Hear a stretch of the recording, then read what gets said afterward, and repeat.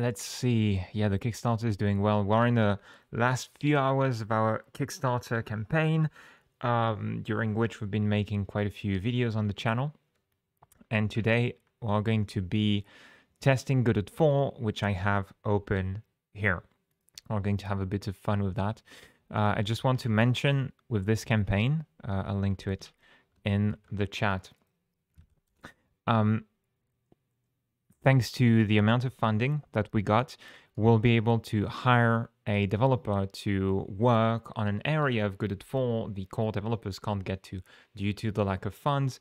I actually found a very good developer, very good contributor to work on that. So while looking to work with him. Anyway, let's see. Well, the new Kickstarter tutorial covered the newer Godot stuff. We will remake the course for Godot 4, which is currently not available, right? It's pretty far from coming out, so that's when we will remake the course. Thanks to the amount of funding on the Kickstarter, we can make the course for Godot 3 right now, so you can just learn and use what's available at the moment. Godot 4 is in pre-alpha, so it's very unstable. And next year, when Godot 4 comes out and it's stable and everything, then we can make a new version of the course for it.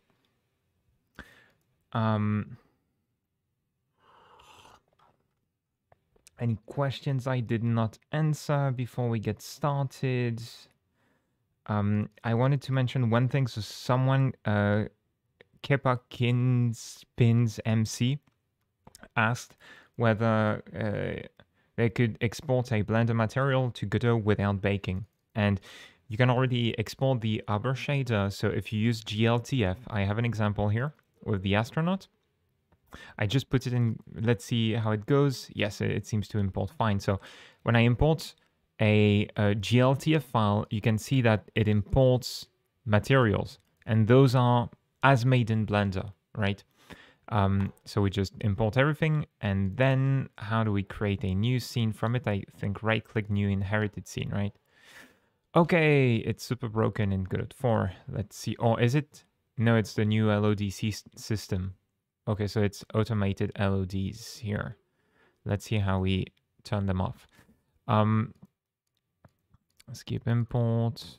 I'll have to check the documentation quite a lot because today we are going to, yeah, you have the LOD options in the new import tab here.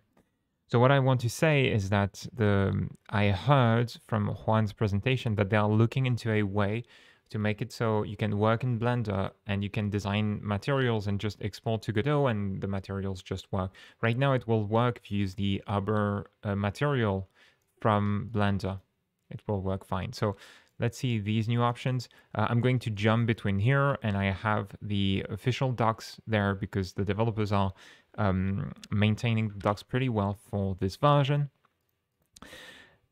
Can we build Godot 4 from source? Yes. Can you tell me about your system and OS? It's Pop OS. It's a laptop from System 76 or Linux. Normal split angle, normal merge angle. There are no tooltips yet. Generate save to file. Okay, so normal split angle, normal merge angle. I think probably it's in the scene that I have to go get the meshes, and let's see the LODs in there. Yeah, I think something like visibility range, geometry, LOD bias, right? What if I increase the bias? Yes, you can see I can increase the LOD bias to kind of change the distance from which I have to look at my character to get it like that. So this character here already was imported just as GLTF. I didn't create materials in Godot. I didn't assign textures or anything. It just worked, right? So GLTF already gives you that from Blender to Godot.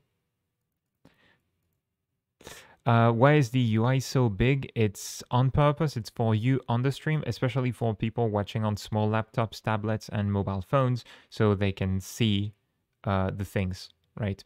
So this is really something we do for tutorials because there are about 10% of people watching on mobile devices. And there's a question, would there be an Arabic version of Godot? Yes, it's already the case, and Godot is one of the few engines that supports right to left text. So that was a recent contribution, adding the ability to write in Arabic, use, is it Indian? Um, um, Text that is right to left. So you have support for that, and probably, where is it? I think you changed the language. Okay, I'm going to save that as my astronaut. If I go back to the project picker, you can see here you have English, and you have Arabic right here, right, in the project picker. Hey Jill, we have Jill is the developer behind the tilemap editor. So everyone knows. Okay, maybe we can look at that first. So here's the list of features I wanted to show. Asset importing, navigation, tilemap, GDScript, physics in 2D and 3D, the new navigation server for real-time pathfinding, culling and 3D performance, right to left text. I wanted to show it, no promise, because I don't know Arabic, so I'll need to find some sample text and all. Sign distance fields, not certain. I'm going to put it at the bottom, right? For shaders and those kinds of things, particles, the new interface with the window system, the inverse kinematics, because someone asked about procedural animation and you have more tools for that, the new light mapper, the real-time sky shaders, the improved profiler, and the docs generation. All right, let's get started with the tile map already, because I worked a bit with it for a video, and this one is really cool. So you have the Godot 4 video, the new features that shows you a bit of those, but what I want to show is setting the thing up again from the start. And I'll see if I remember everything. So we're going to create a new scene, and I'm going to create, nope, I want, okay, Control Z didn't work this time. Other node, tile map, to create the tile map. You'll see it works a bit differently from before. So here, in my inspector, it doesn't want to, okay, can't drag it right now. Okay, the tile map editor was pushing it to the right. All right, I'll create a new tile set. I'll remind everyone that, again, this is pre-alpha. This is a fresh build, and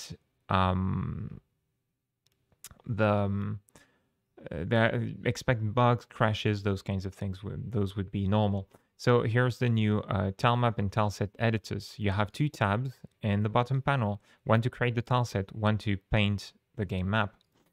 So the way it works now is you can drag and drop your textures. Say, let's see the textures, the floors, for example. So I'm going to go back to my tile set and click and drag the new texture. Then it offers me to automatically create the tiles in the texture atlas. You click yes, and there you go. You have the tile map set up, right? So you can very easily navigate it, select multiple tiles like that, and paint multiple at once. That's one of the new features. You can still draw in various ways. Okay, that's a starting point. That's nice. Now, what if I want to have other things? If I want to have trees like here, I'm going to go back to my tile set and the nature tile set. I'm going to do that, but this time I don't want to automatically create the textures because the tiles in there are, some of them are larger than one cell, right? So what I want to do is go to the, how do you do that? I can click and drag, shift click and drag, right? Wait. I can shift click and drag, and I can make larger tiles, right? Tiles that are several cells for my trees, and even larger, like groups of 3 trees like that, right? So I'm going to just do those, and then you can click and drag, I think, to create individual tiles, right, of one cell for the plants, for the little rocks we have here. And I'm pretty sure there's a control, perhaps, let's see. yes, you can control, click, and drag to create all those individual tiles very easily, right? Control, click, and drag, and I just created 12 tiles at once. All right.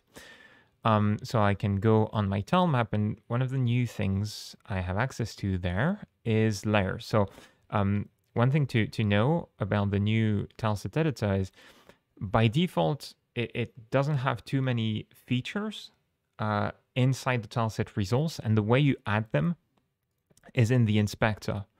So when you are in the tileset resource, you have those folded sections that allow you to add only the features you need to the tileset.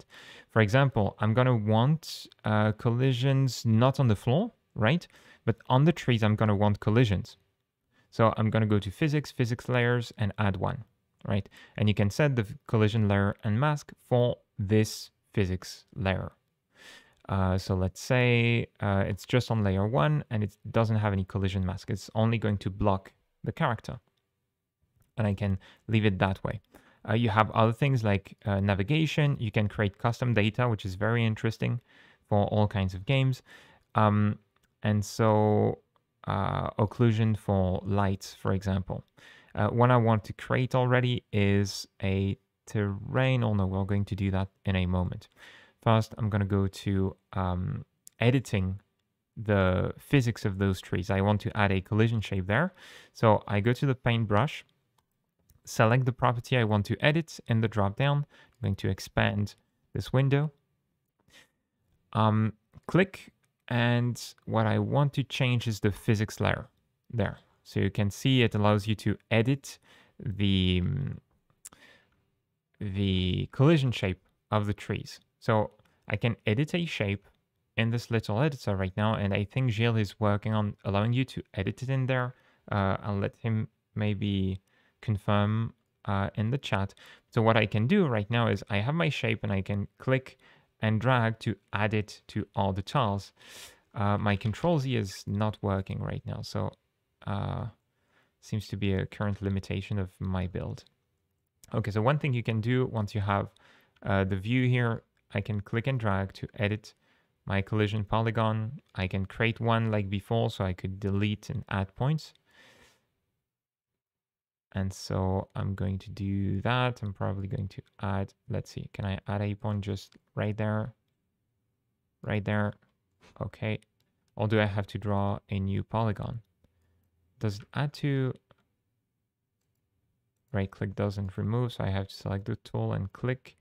Okay, I'm not sure how the editor works exactly. I'm just going to keep things that way for now. All right. And it seems there's a grid as well. So right now it's snapping. I don't know if it's snapping to the pixel grid by default. Seems so. Although it feels a bit sub-pixel at the moment. And I don't know where do I edit the grid at the moment.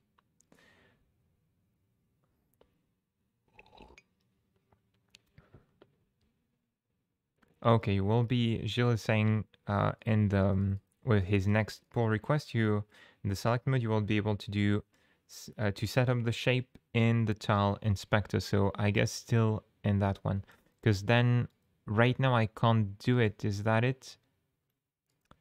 Yeah.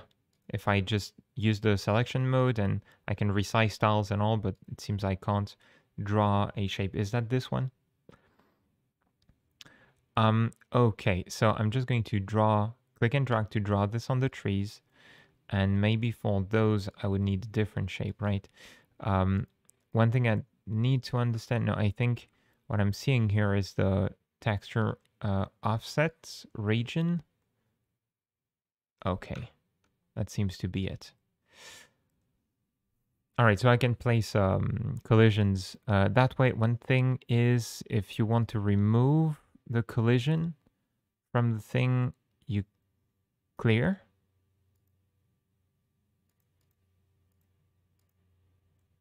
You can select the clear option and then you paint, right? So you remove the collision shape from here and then you click and drag on the tiles again to unset. Yeah, I think that thing, it's the same as for the terrains. It's not intuitive, at least. It's in a thing like that. I think something like an eraser icon or something would maybe just an eraser that's global here that just knows that it's just remove the property for terrains for everything, right? Would be easier to understand. But anyway, the painting and all is really good. And so we have some collisions for our trees. So now we can go place them on our tile map. And well, if you place them on the same layer, right, it's going to override one of the tiles. Yeah, I think my Control Z is not working at all in this build. UI undo, Control Z. That's going to be problematic. I'm going to have to find maybe another build. Well, I'll finish with the tile map, and then I'll go maybe, I don't know, download a build or something. So what you can do now is add rendering layers. Where is it already? You add them. That was rendering. Oh, no, perhaps it's on the tile map node, right? Layers, yes. And so the first layer, we're going to call it ground. You can see it updates in the drop-down menu there. You can Y-sort elements on the layer if you put scenes and all in there. So this is very convenient. And I'm going to add a new layer called trees. Let's use the dirt, or no, the grass. The grass is better for that. I have a bucket fill right there. Okay. And so I have my new layer called trees. I can select it, which grays out the background. You can toggle this behavior using the icon there. You can also toggle the grid view, which takes a bit of time to update right now, but it does work. Yeah, you can see sometimes it takes a bit of time to update. And then you can draw the trees. So right now the trees draw a bit like centered on the cell, and this is not what I want. I want to offset them. So to do that, I go back to my tile set. I'm going to, nope, I didn't want to do that, and my Control Z doesn't work. Great. Okay, I'm just going to leave it like that for now. And so I want to go to the texture offset, and I can offset a given texture. So the tiles are 16 by 16, so I think I need to offset just 4 pixels. No, 8, of course. I offset the texture of my tree by 8 pixels, and so the tree will take 1 cell, but will offset up, you know, to have the base centered on the cell, which is what I want in this case. And for those, I'm going to have the base of the 3 trees centered on the cell. So if I draw one of the big sets, it's going to work like this, right? So I can choose, when I make big tiles like those, I can choose how they draw and how they align with the cells. All right, do you still use Affinity Designer? No, Inkscape. Anyway, those are from an artist in the Godot community called Pixel Boy. Free and open source, those ones, I think. Well, and Creative Commons, if I remember correctly. Okay, the next thing I wanted to show that's really nice in this version are terrains. So if I go to the tile set, to my nature tile set here, and to my tile set resource in the inspector, I can go to terrains, add a terrain set. So this is the new auto tile system if you want. I think we want to use match corner and sides right now, and I can add a new terrain. So I can say something like I want the dirt terrain. I'm going to add another element, and I want the grass here. And I'm going to use overlay colors. The colors are going to be overlaid on the tile map. So things like pink works well, and this I will have to test to see. But okay, I'm going to go to the tile set editor, bottom panel, to set up my terrain. So I go to the terrains, select my set, select what I want to paint. So let's say I want to paint the grass, right? And then I can select the tiles that are going to be part of this auto tile, like this. right? And then I can paint my bits. So I'm going to zoom in a bit. I want to fold that a bit, right? And crap, because I can't erase. Yeah, I think here, Control Shift, like right click to erase would be very nice, like it was on the tilemap editor. Because right now to erase, you have to select no terrain, and then you have to draw no terrain. If you make a mistake, and I need to go there. And then go back and select the grass. You can't just erase with some kind of eraser tool, let's say. So I'm going to draw the grass in there. I'll try to go quick. I think that's how I'm supposed to draw it. Basically, the way terrains work is you draw the parts where you have the texture you want to auto tile. So in this case, with the grass selected, I tile the grass, right? All right, and I'm holding Control Shift to make rectangle selections for those tiles. I think I need to draw those and those corners, right? Because I see some grass in there, so I'm supposed to tile like that. Then here I'm going to draw the area all over the grass. And do it there, there, there. Takes a bit of time to set up, but at least it's a lot more convenient and faster than the existing tileset editor in Godot 3, because you can click and drag regions. I wonder if there's maybe if Gilles is still here, if there's a way to just to access that from the plugin API, because then you could just if the tiles are always set the same way, you could just say via a plugin like generate just the tile areas, right? Generate the bit mask.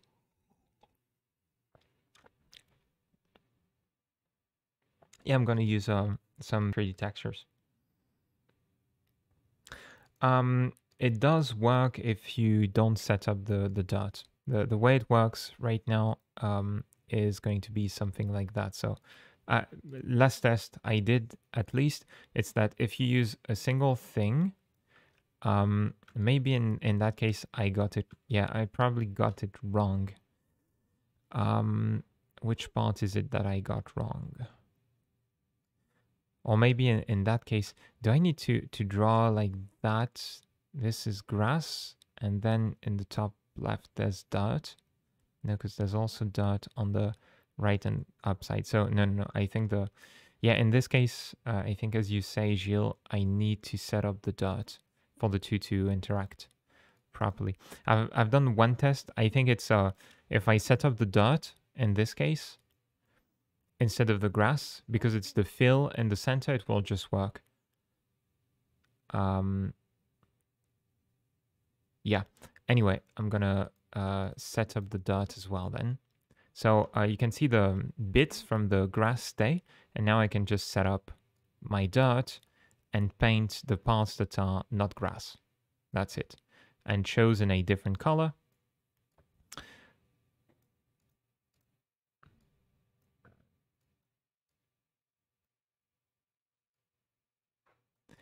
Ba-ba-ba-ba-da-bum.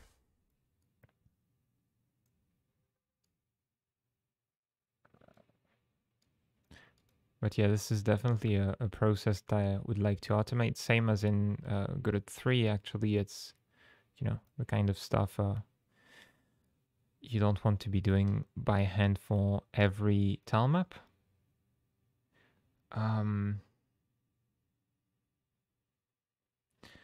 Thanks, Joshua, for the support. You're saying spending hours every day learning Godot. You're struggling with getting art to make your own game for friends, spreadsheets, etc. The best one is going to be Kenny Assets.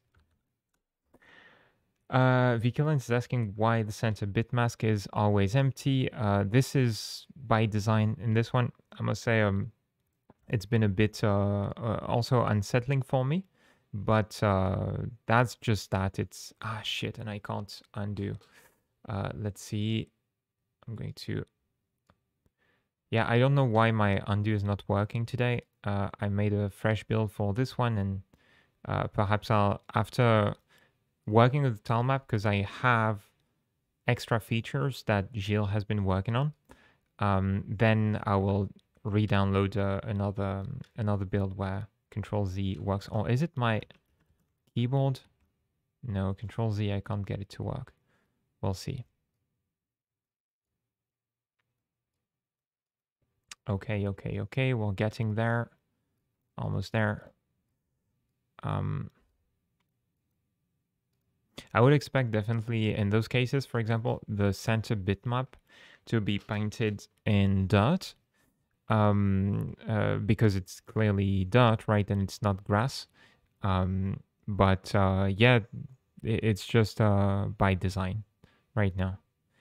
The center bitmap, the center bit represents the current tile, I guess, and so it in practice it only checks the surrounding ones, right, to auto tile, so it makes sense. There we go. That's Gilles is explaining just that, right? It's not taken into account by the algorithm, so this is why. But it's true that it being not drawn needs some explanation at first. Okay, let's see with the terrains now. What we can do. All right, can we get some dirt in there? So what I downloaded today is this ability to that Gilles added to make rectangle selections when drawing terrains, right? And so the way it works, you can see I can select the grass and the dirt, and they will interact with one another very naturally. So this is something you don't have in Godot 3 right now, which is a new feature of the terrain that Gilles worked on. One thing I want to fix is in the grass, I don't think I have to go to terrain. I have to go to probability, right? And I made a mistake here on the terrain, right? Because it's drawing those yeah, but it's because it's all grass with dots in the middle, but this is also all grass, right? How am I supposed to paint this one? I think I have to set the terrain's icon or something. I don't remember why you do that. Was there an icon option? Okay, one thing I can change is the probability, at least, of the other grasses. I can click and drag. So this is going to give me random strands of grass, right? One thing I would like to mention about that, I think an improvement would be those are currently using white noise, I believe, like purely random distributions, and a blue noise for that would be ideal.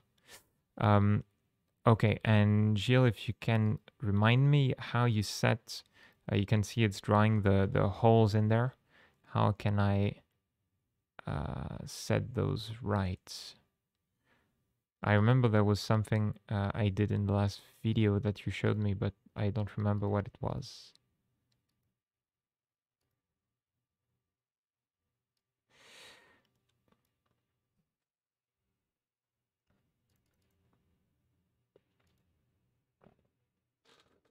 Yeah, regarding the bitmask, Gilles, it's really just a UX thing. So it's not so much about taking it into account in the algorithm as much as although I don't know, because maybe this if you want it's that it works differently and displays more importantly differently from the current one.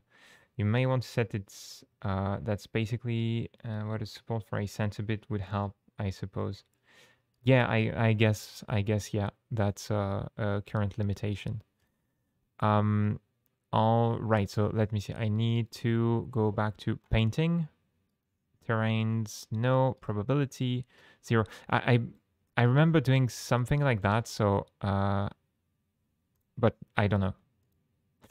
I don't know, for the video, like there was something that allowed me to not paint this center tile, but maybe that was just that setting the probability to 0. So you can see distribution of random grass in there based on the probability I chose. And note that you can use that distribution anywhere, right? So one thing you can do is select a couple of grass tiles in there, right?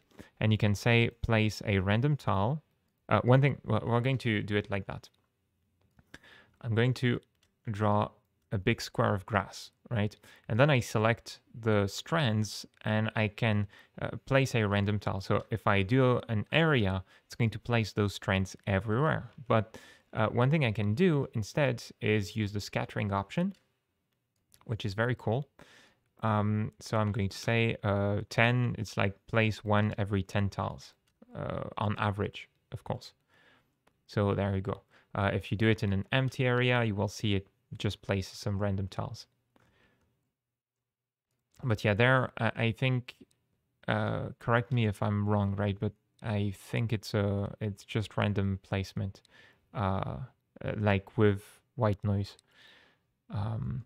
But you can do that then using, for example, I can select those plants. I can do a big scattering like 16, at least as a starting point, can just randomly place those. And of course, I didn't properly work on different layers, so I have to do that. And well, I'm saying all that, of course, like the things that could be improved and all, but honestly, this is such a massive improvement over the existing editor. It's already much welcome. Gilles has been working on it for a very long time. Okay, so if I go like that and place random tile on a separate layer, you can see I can place some vegetation in there, right?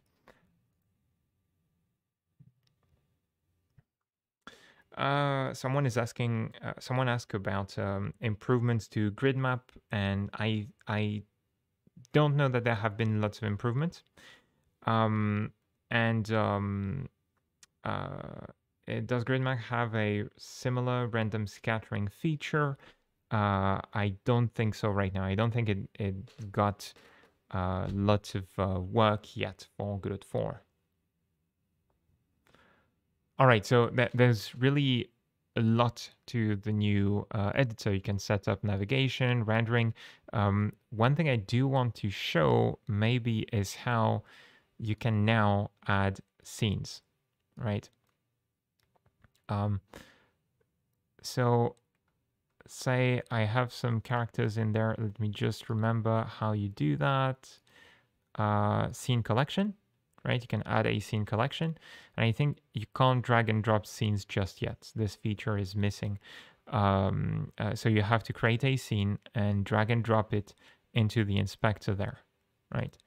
And so I can say I'm going to select the other scene here and add it there. And I can name the scene, I guess.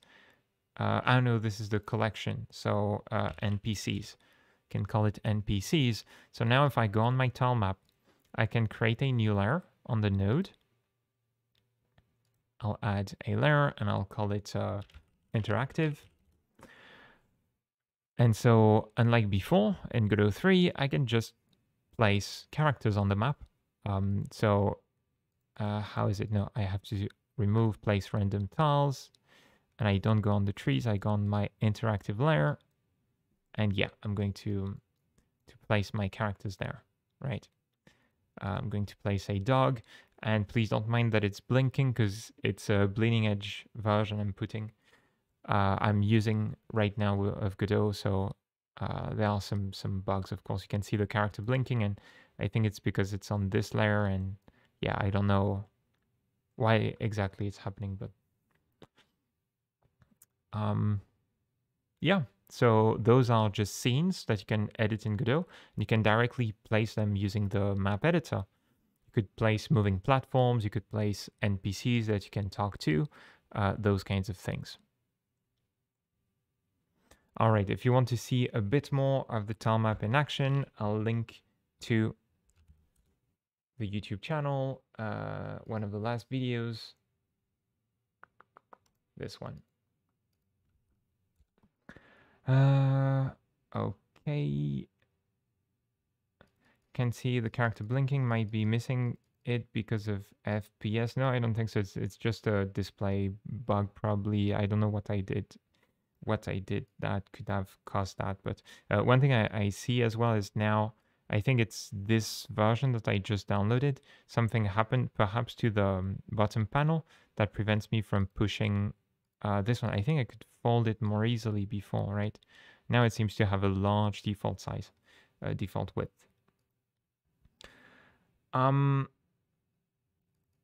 Okay. Can Godot make multiplayer cross-platform games? Yes. And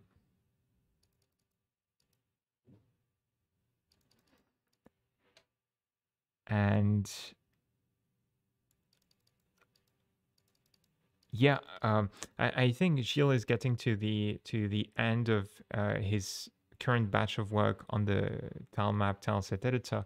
It's a massive undertaking. Like it took a very long time, for example, for the free and open source program called Tiled to get to that level, right? It really took years, and it's a very complex thing to bring all those features. Gilles did it in just 1 year.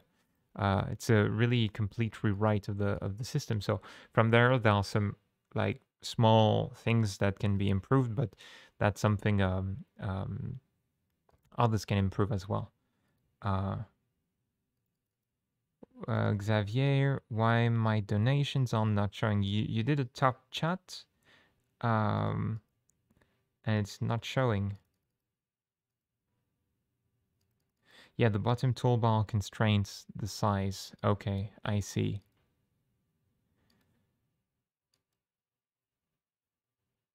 And yeah, regarding multiplayer, Lucretius is saying the multiplayer API is really nice and it's getting a lot of polish.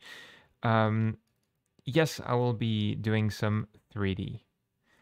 Could you show us what's new in the IK feature? Yeah, I'm gonna go over the more the features that might be of interest to more people, and then I will get into IK a bit later, like the things that are a bit more niche. So okay, went over the tile map. We're going to go over assets imports. Okay, I'm going to rearrange those things. Sky shaders, we're gonna do quite a bit of 3D all at once. Light mapper, maybe no light mapper. I think it's more for the end of the list, but we're gonna do a bit of GD script and lighting. I didn't put it in there. It's new rendering features in 3D. One thing I'm going to do is I'm just going to kill this one. I'm going to see if in my files I do still have the 4.0 version. No, I need to re-download it. So I'm just going to do that. Is it on the official website they posted it? I think not, right? I think I can put it on Twitter. So let's go on Twitter, friends, and we're gonna go to Aiken's account.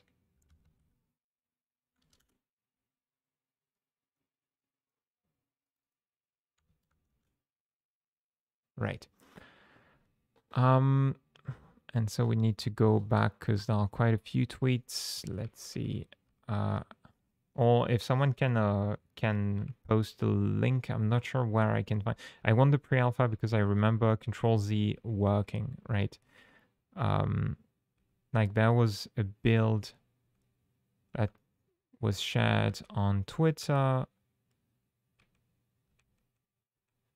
Yeah, there are so many tweets. If someone has it, that'd be most welcome. I didn't see the Control Z issue, so wow, so many posts. Or could it be in the Godot engine accounts? There are fewer tweets there.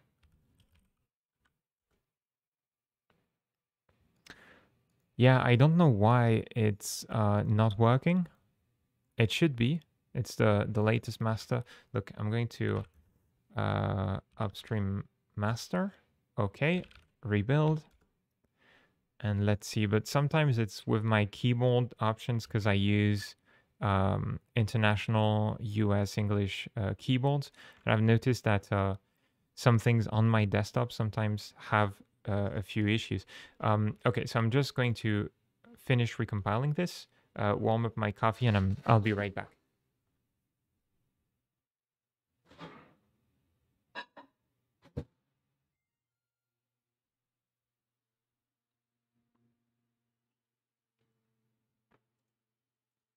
All right.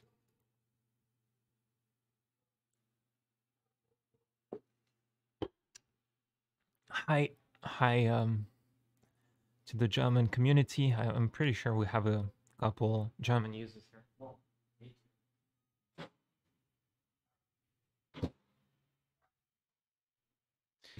too. The light Twitter hurts my eyes. What program are you using for the to-do list? It's Emacs, which I don't necessarily recommend.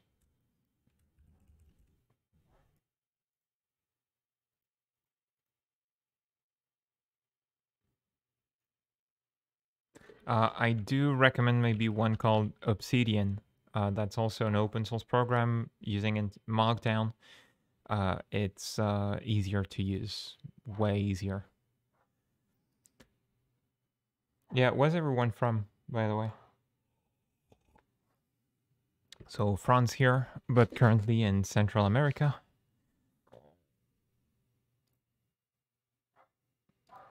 Okay, while the program links, let's see how the Kickstart is doing. I actually have people who have been monitoring this amount much more than me, but as we're getting to the last few hours, it's going up like crazy. Yeah, 120,000. It's insane. Okay. Oh, we have someone from living in Japan or from Japan. USA, Canada, Argentina, Australia, Occitanie, Netherlands, Portugal, Italy, Mexico, Spain, Brazil, Hungary. Wow, we have people from all around the world. We have another person from Costa Rica here. Well, I'm not from Costa Rica, but I'm in Costa Rica. From Nigeria, we have people from Africa here, Vietnam, Slovakia. Yeah. All right. I'm going to open the new build. It's a fresh one we have here. Let's go. And now we're going to move on to 3D. Russia, Romania, Egypt, Belgium, Bangladesh. Wow. Welcome, everyone. Your pronunciation of Mexico was perfect. Es porque vivo aquí en Costa Rica, entonces hablo español casi todos los días. So I'm used to the pronunciation. But French people would say Mexico normally. Okay, welcome to 3D in Godot. I'll just ask for one thing. So tell me if the stream slows down or something. The reason I'm asking for that is because my graphics card is not the most powerful and I'm using that for video encoding. Okay, I'm just going to hide the skeleton drawing in there. There you go. This is little Tokyo from the Sketchfab contest. It's under Creative Commons. Yeah, I see a bit of tearing. Maybe I'm going to use the other Chunky Night scene for now.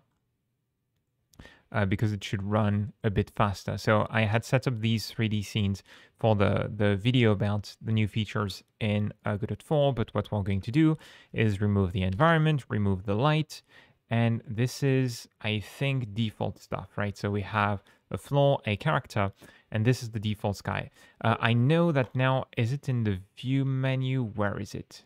No, it's probably here, right? You have the 3 dots, and now you have a much better default sky and setup for the character. The grid looks nicer. It's really so much nicer than previous versions of Godot.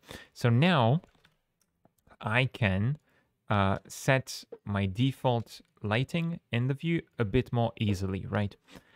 It's a bit like what they did in um, Blender, right? They have those nice settings in there, so you can choose if you use ambient occlusion. It's hard to see; it's only on the character's feet.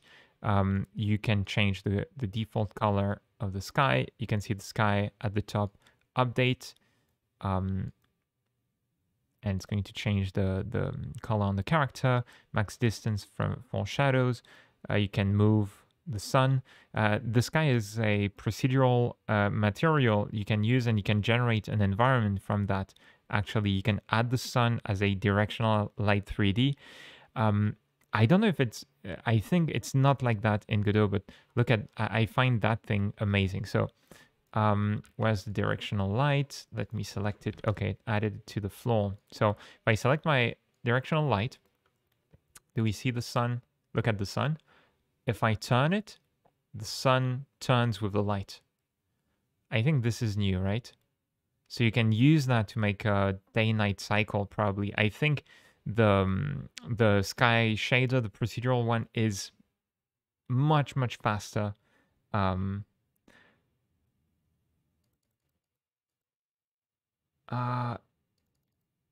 Okay, let's see the... Are you one of the maintainers of Godot? No. All right. So let's look a bit at the new lighting options. I'm going to keep my directional light, which I can use to control the sun. So you have some familiar options for the shadows and all. One thing I want to note is the shadows look much better by default already. That's an important fix for Godot. The shadows are also enabled on the directional light by default, which is very useful because typically you use them that way. You still have some options, so you can blur the shadows, right? You can make them sharper. You have some interaction with the fog that we'll look at in a moment if we can. And you can change the shadow color. You can change the bias to extend them in case they don't touch the floor, or like you don't have the contacts you want. So you have a couple of nice options in there. I mean, similar properties to Godot 3. What changes really the visual quality. Now, another thing that changed is if we add a world environment node, right? So the scene turns black because we don't have an environment, but we can add a new environment in there. By default, it's going to give you a gray background, and this affects the indirect lighting, as you can see. Camera effects, I haven't tried, so we'll have to check that. But if I expand my environment, I'm going to edit it straight in the inspector. Edit doesn't work right now. Okay. I can change the background to a sky, right? And then I need to create that sky. So it's first a sky resource, and then the material you have to choose. Panorama sky, I think, is going to be a texture, right? Then you have the old procedural sky. This is similar to what you have in Godot 3. I think it's faster and a couple of things like those, but that aside, it kind of works the same. And you have that thing also, let's see, I think it should work. You can turn the light to move the sun, right? So the directional light, when you use a procedural sky, is now your sun, which makes a lot of sense. This is really cool. But you have a new physical sky material, right? And this one is a more realistic kind of lighting. So you have a few options to change how the light works. And let's see. I'm not sure about what the different parameters do. You can change the exposure, the strength. You have a night sky option. I was testing it the other day. It's really nice. You can put a panorama texture for when the sun goes down, right? Instead of having it all black, you could have some starry sky and some light from there. But you can see the new physical sky. For one, it's very fast, the shader. This is updating in real time, of course. And when it goes down, you really have the haze and the colors that change. Now, what I wanted to test is I've seen something with clouds in there, and we're going to go look at the documentation to see if we can do that and how it works. I just want to look at a few other features. So we have the Rayleigh coefficient that changes a bit the way the it makes the light more blue when we take it down, and gives us a bit more of that haze at the bottom. I don't know if that's the right term, but when we pull it up, eccentricity, I'm not sure, but I see that I can make the sun look more like a disk with that. And the coefficient, okay, expands the sun, it seems. I'm trying to put it in concrete terms, right? Now, we're going to go to the docs, and let's see if the search helps us there. Sky shaders. Okay, without the highlight, please. I think I had stored the link in Emacs for this one, right? Yeah, there you go.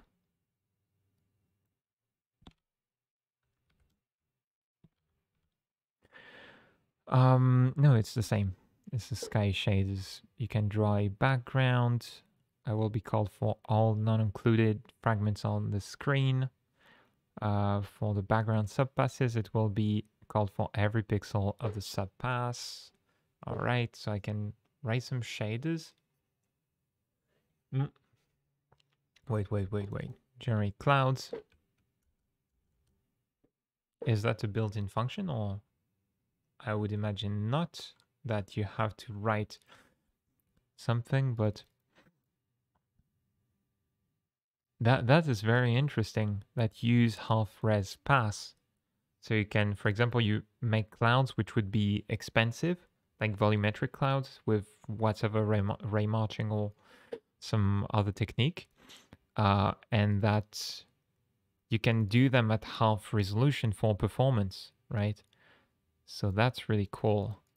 Well, I imagine this is not going to work, but let's try new shader material.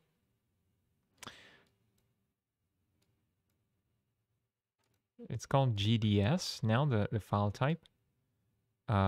Okay, so generate sky. Yeah, no, the functions don't exist, of course. No, it's IDIR, I direction.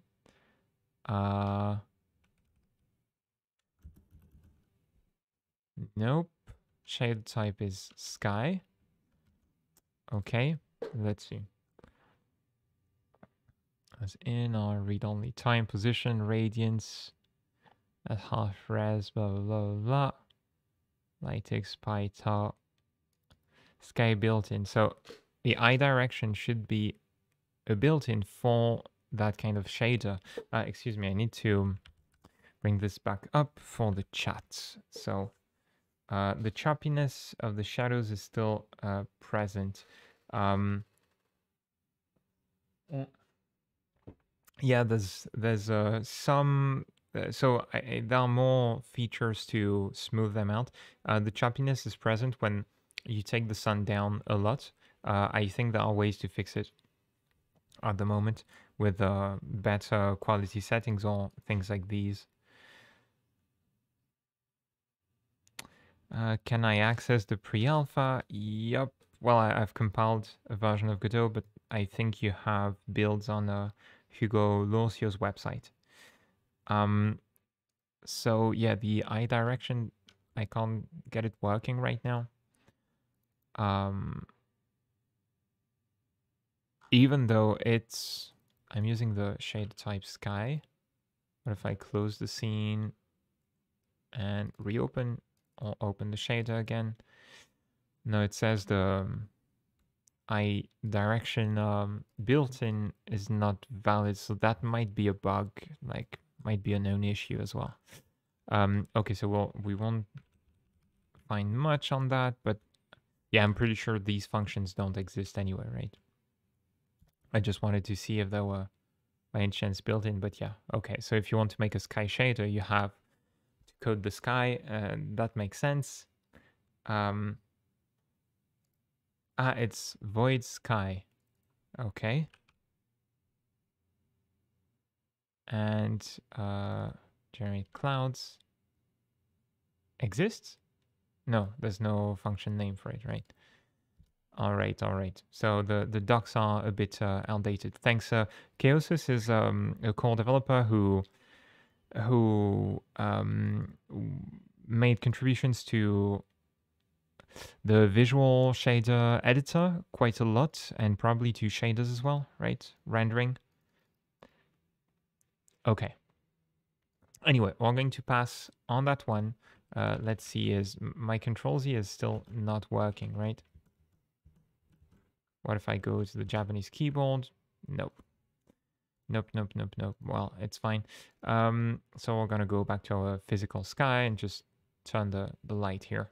One thing I want to show is other world environment options. So let's keep moving forward. Okay, so the source of ambient light can be the sky or the background. I guess it's the same. I guess you can have a sky and a different background, so you can choose which contributes to the ambient light. Reflected light, you can have different sources, you can disable it. Okay, so this is for GI. I guess the tone map, we'll take a look at it in a moment. But the first thing I want to do, reflections. Let's see, the new reflections should be much nicer. So what if we take the floor and we make it reflective? What is ORM material? What does it do? Wow, that's a bit weird. Okay, let's see what we can do with that. I want to see in the doc what that is, because I don't know about this. Is 3D optimized in Godot 4? Yeah, in general, Godot is getting optimization all around, even Godot 3. ORM, opacity, roughness. Makes sense.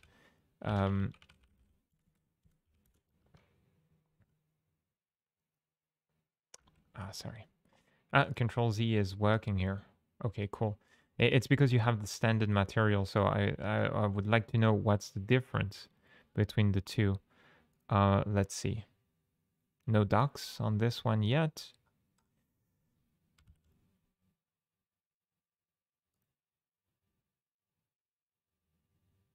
Okay.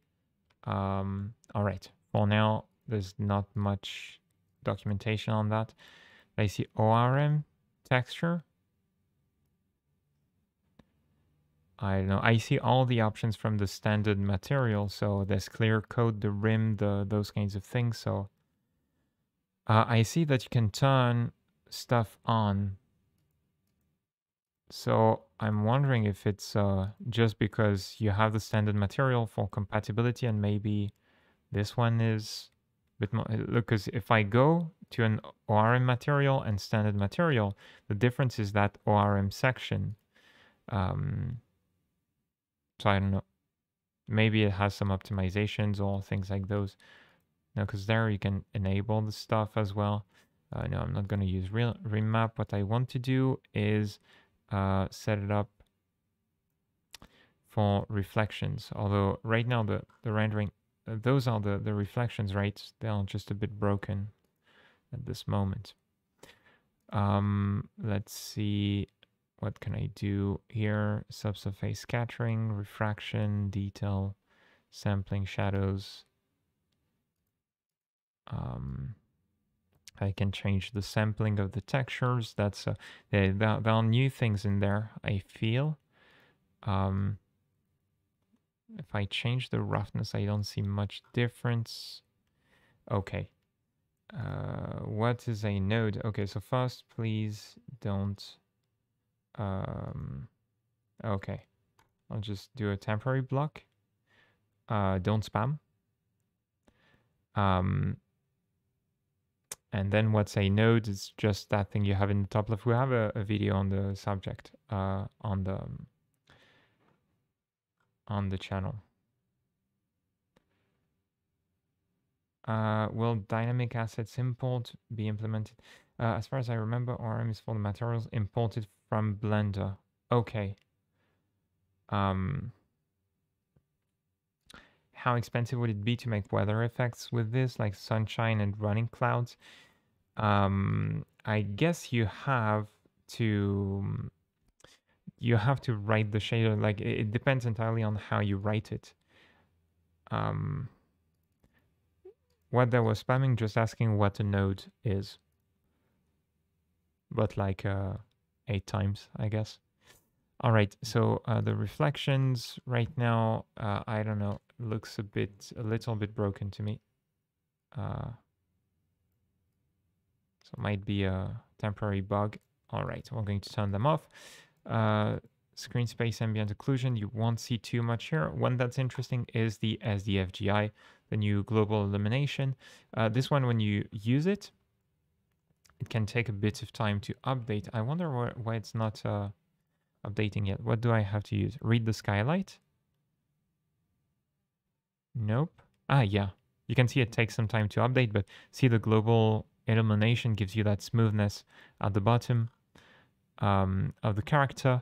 Yeah, someone mentioned the shadows were a bit choppy. I think it's because I lowered the blur on the shadows, right? There we go.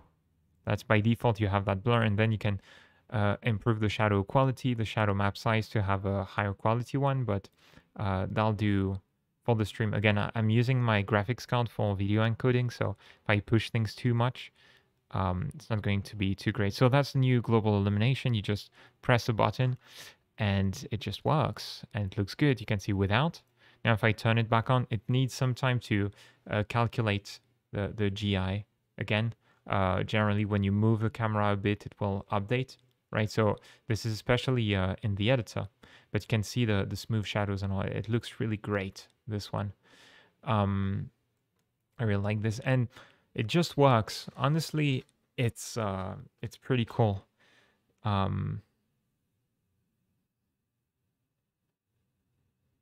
Okay, on Godot homepage, takes a single texture of occlusion, roughness, and metallic parameters. So the ORM material is like takes one texture that has occlusion, roughness, and metallic in 3 color channels, I imagine.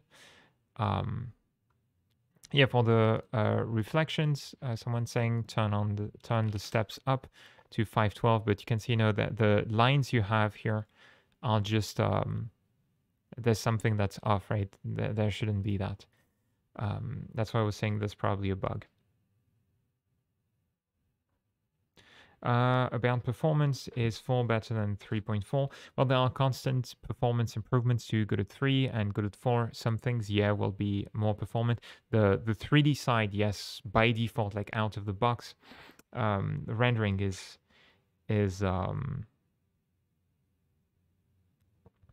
going to be faster, but uses Vulkan, so you need somewhat recent hardware, like a graphics card that supports it. Anyway, one thing you can do is save the node there, our world environment, open the Littlest Tokyo here. I already had one, but I'm gonna remove it. And then I'm gonna drag and drop my environment in there, right? To see the effect of the global illumination in that scene. And I want to hide again the skeleton. Where is it? It's not physical bone, it's the skeleton option, so it's down there. Okay. It's Shift F, right, to walk in the scene. So you're going to see some choppiness and all.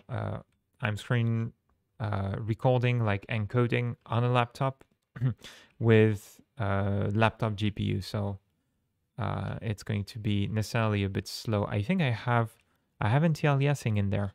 Maybe I'm going to remove it just to keep things smooth. This is the new project settings. So by default, they're greatly simplified. You don't have too many options, the main scene, the window options, and those kinds of things, the layers. And then you can turn on advanced settings to get everything and really tune your project a bit more. Also, you can see I can move things, I can dock them and all, because everything is using Windows now. I want to know what's a node. I'll just link you Where is it? We have a getting started series. There we go.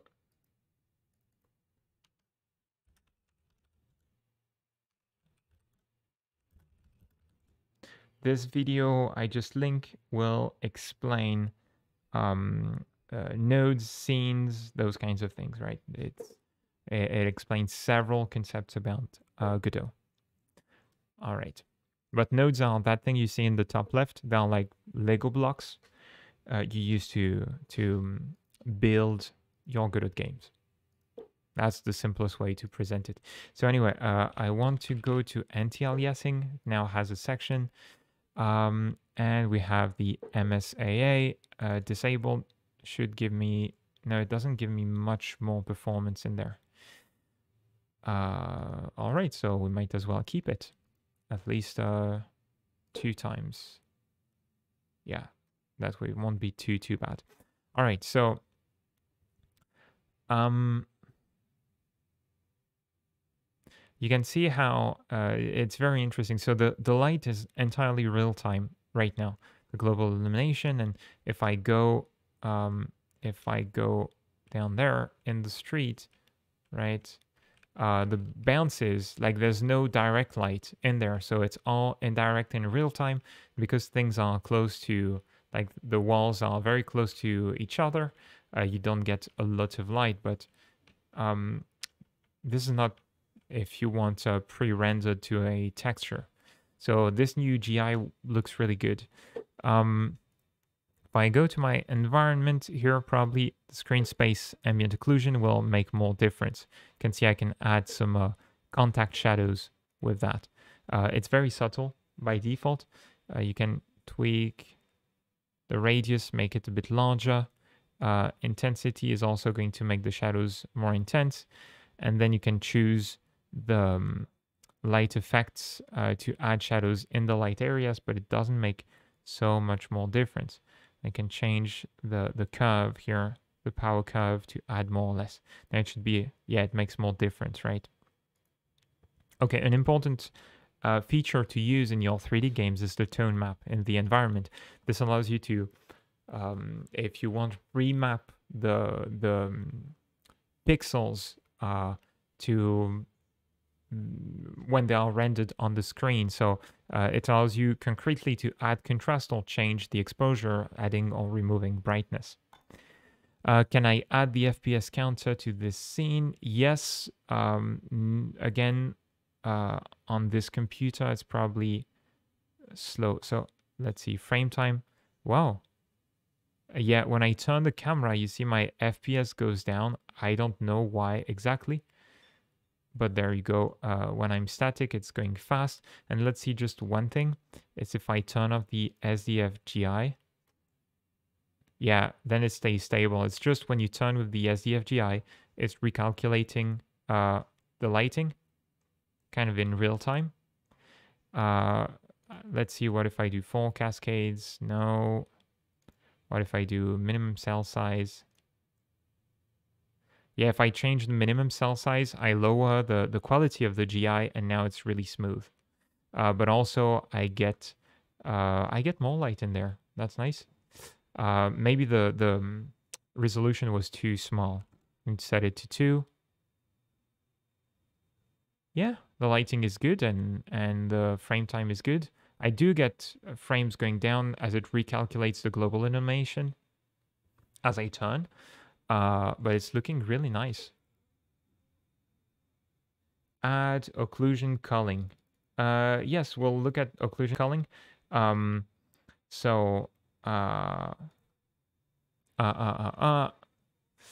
By default, you should have more occlusion culling, like built in, but it's between objects. So yeah, you have lots of objects and meshes in there. It's probably not rendering things. We can check that with wireframe.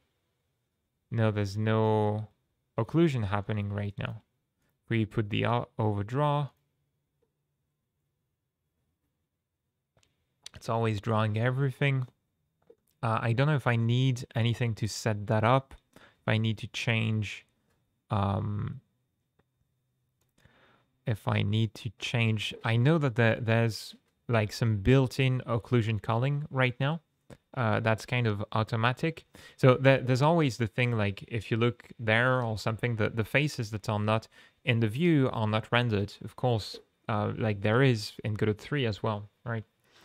Occlusion culling in that sense, but that's basic one. Let's see if I try to open the scene importer.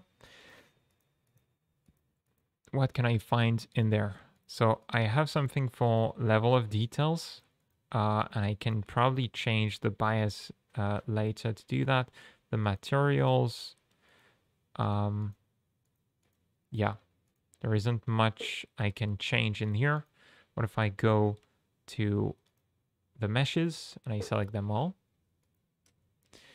Yeah, I think one problem with this scene for occlusion culling is the way the things are split. I don't know. It's not really designed for use in a game. Like it's a pre-made scene for display. But you can see that by default you have some occlusion culling options, some options for global illumination, the visibility range.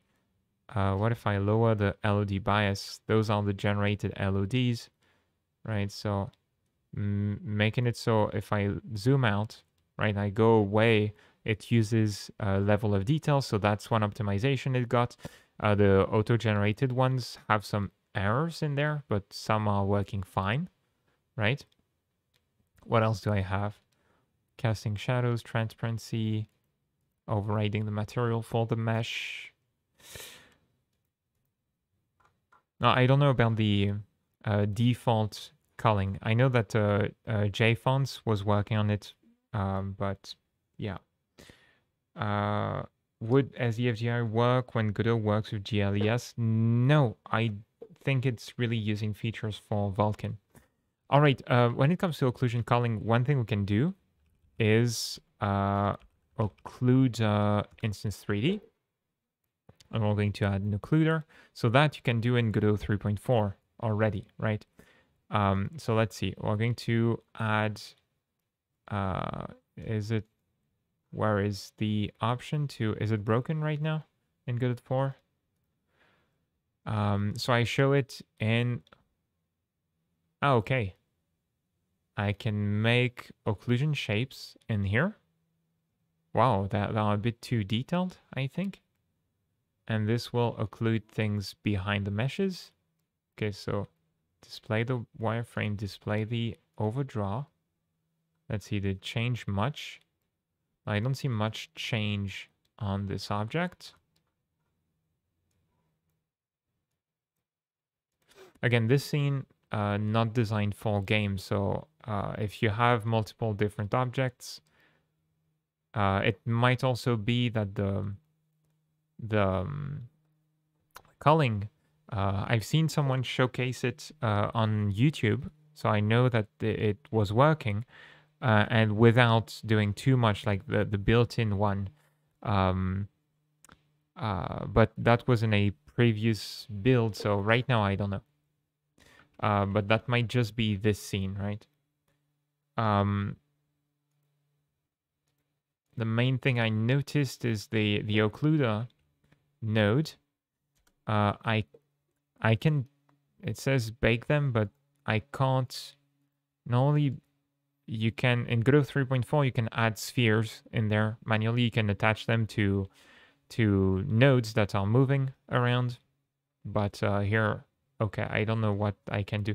You also have the portal culling. Now, is it not room manager? Okay, it's not available in Godot 4 right now, so it's in Godot 3.4. You need to activate it in the project settings.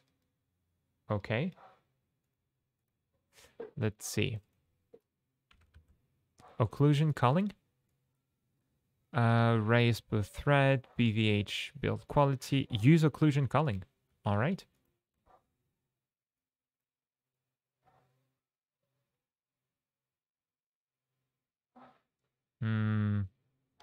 I still get quite a lot of overdraw. Let's see the wireframe. Yeah, you can see, because there are some small meshes in there. So I don't know. Can't quite get it to work right now.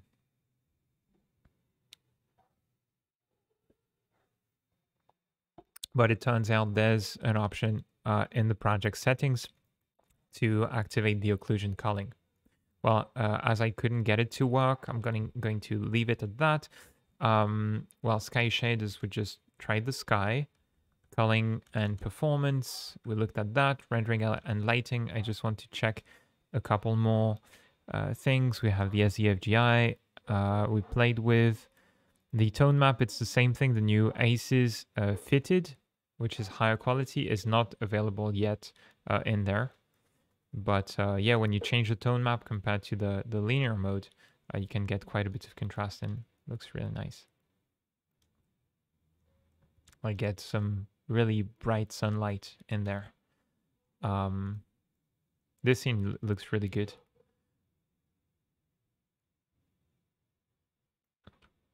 I think the original author made it as under Creative Commons and then changed the license, but other people had redistributed it under Creative Commons, so I thought it was not available anymore, but it is. And yeah, you can see the global illumination, everything update in real time. I see some, I know there's a gap in there. Okay, there's a bit of a gap in this mesh. All right. All right, all right. Well, that does it for the tour of the rendering and lighting. What are we going to do next? The interface with Windows was a mine thing, but you've seen that some things pop to Windows. I wonder if I can detach anything like that, right? I don't think I can detach the inspector. Nope. Can I right click? Can I click here and pop something, make floating? Okay. So I can make a floating inspector and put it on my other screen. How do I dock it back? I don't know.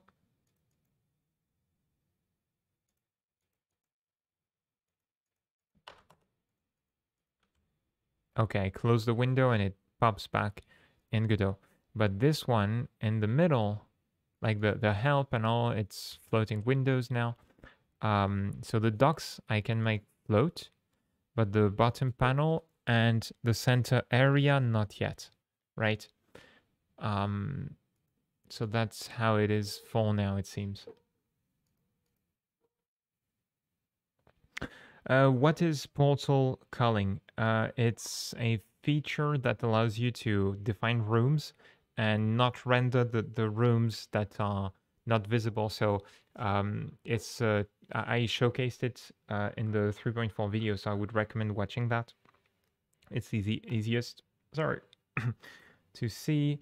Well, I'm going to pop it there and let's see. Streaming a video. Let's see, where is it that we show that? There you go, around here.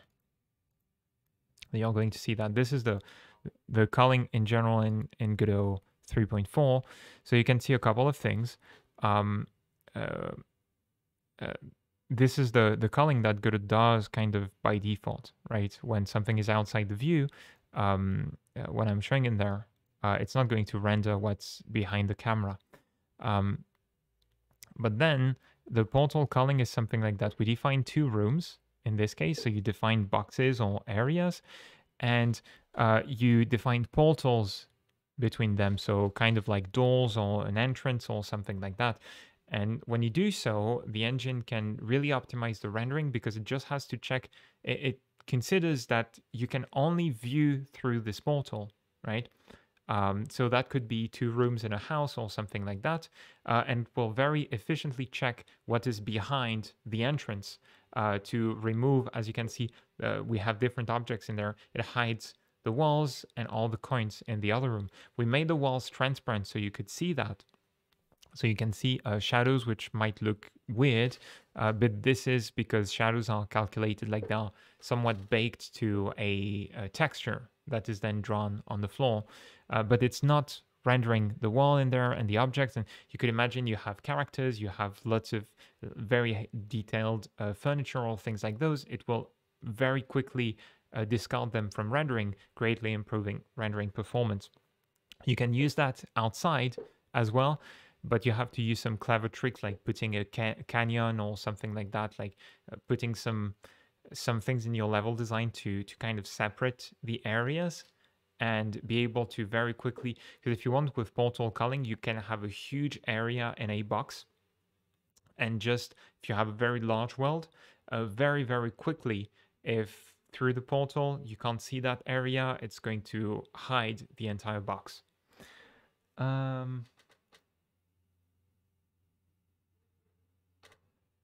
Okay, is the new physics engine in this build? It's an improvement to the existing physics engine. Would enemy AI physics still be simulated in cold areas? Yes, it's just about rendering, right? Then you can use the visibility notifier node like before to turn off processing on a hidden node or an invisible node. Or turn off everything outside the view, those kinds of things. But so the best thing to do when you have a very large world is you don't want to have things too far outside the view.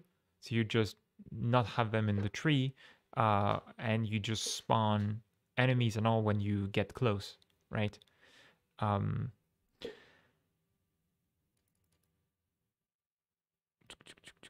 Any other questions? Okay, someone is asking a question about the Kickstarter and the course. In Learn to Code from Zero with Godot, will we learn how to optimize performance like that as well in the course? So I don't know if some people don't know the project right now, but I've been hammering it so much. So in this course, this is a course for beginners who are funding on Kickstarter right now. And so this is to learn to program from absolutely zero, but using Godot.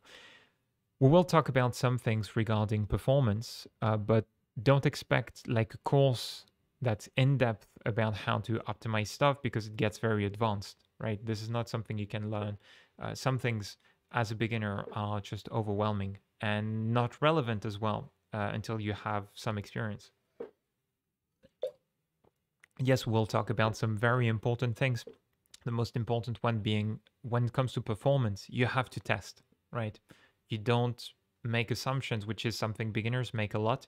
That are like, if I remove the if and I use a variable or something like that, does it change the performance? And very inexperienced people tend to focus a lot on those kinds of things that don't make a difference at all. Unless you're doing this operation or running this code millions of times a second, perhaps, or even more. So we will talk about very general strategies for optimization in the context of Godot. This is, in general, you test the performance, you don't make assumptions, and you measure things, you use built-in features as they run on fast C++ code, and then a couple of things you can do if you ever encounter performance problems, like where you can search. All right.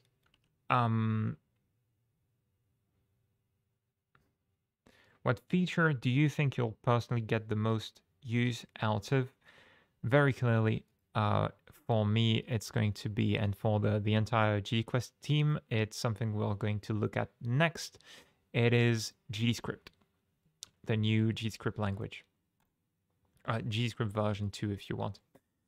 Speaking of which, we're going to make a new scene, and I have some assets in there. So we're going to go 2D this time. We looked a bit at 3D, time to go 2D.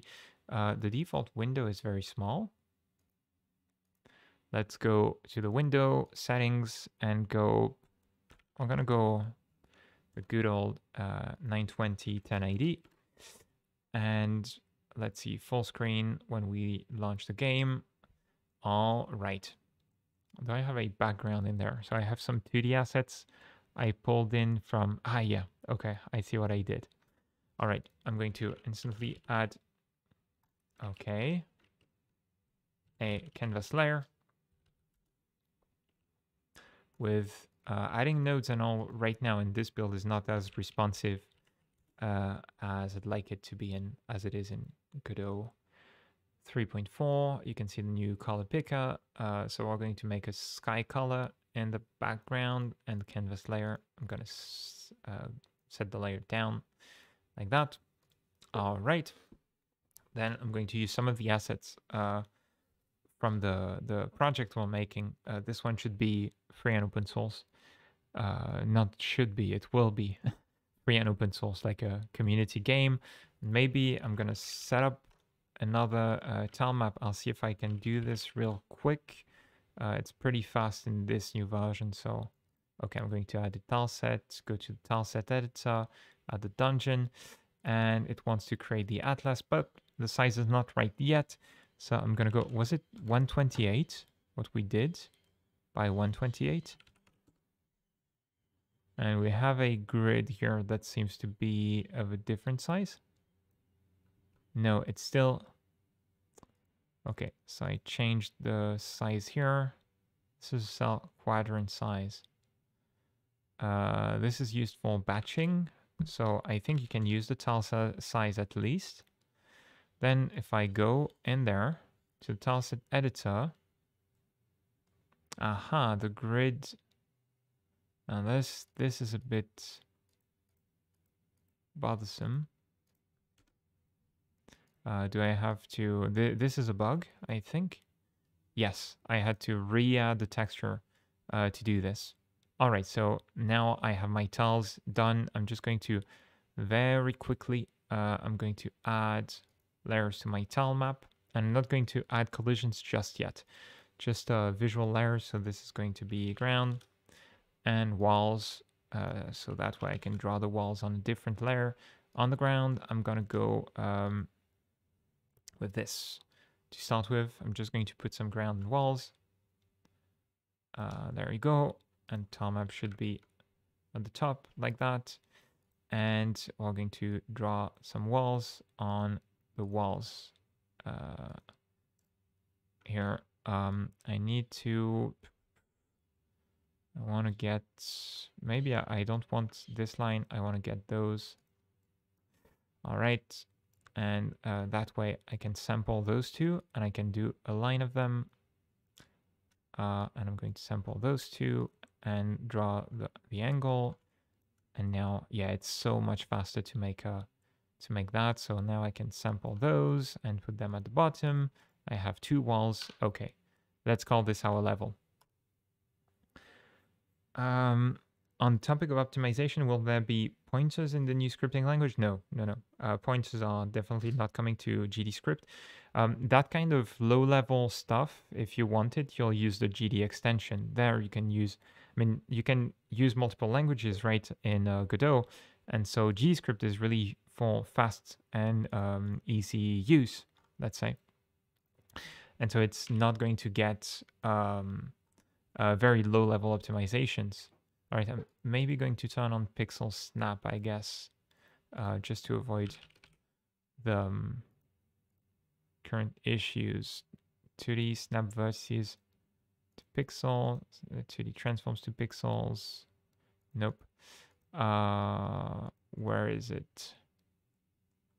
I wonder if it will maybe not show in the game right now. Okay.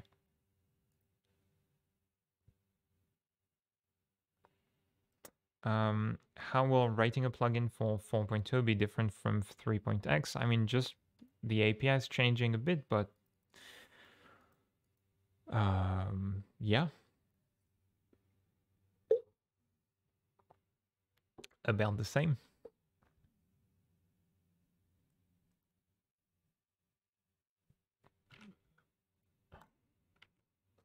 Okay, so we'll add I made this a sprite, but we're going to make a kinematic body. 2D. It's called character body 2D now, right? And it has new options. You can see now some of the things. This is really cool. This is one of the many, not so small, but the many improvements and polish that you're getting in Godot 4. It's lots of things you would add to scripts every time, and those are now just property, and you can just call move and slide, and you don't need to specify all the properties. So, okay, we're going to have the character, the sprite, and we need the collision shape 2D. Do we use a capsule in there? Why is it not drawing? My capsule is, and okay, wait, the body is there, so I need to reset the character's position down here, and we're going to update the collision shape size. Capsule editing finally is like that. This is much better. Before it would grow the height when you edited the width. How can I get Godot 4 pre-alpha? Okay, let's find the links, because the link, because multiple persons are asking. So I think Hugo Lorcio Godot builds, right? I think he has those unofficial Godot builds. Let's see which version is that. I think those are currently less optimized than the official release. Also debug symbols.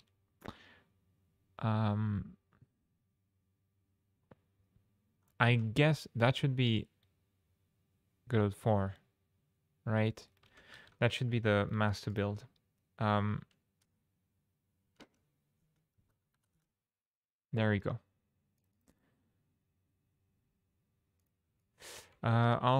Is there something about plugins we'll be able to write them in different language and others will be able to use them without I think so.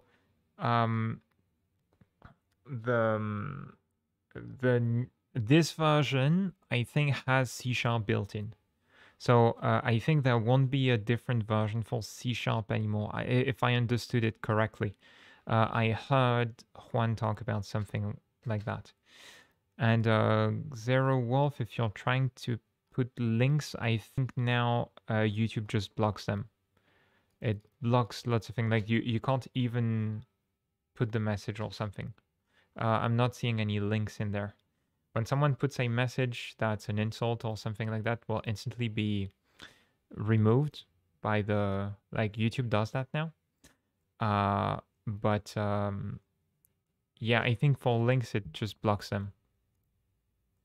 All right, so I'm going to save that as a scene right there. Let's see, in 2D, and we're going to start working with both GDScript 2 and physics.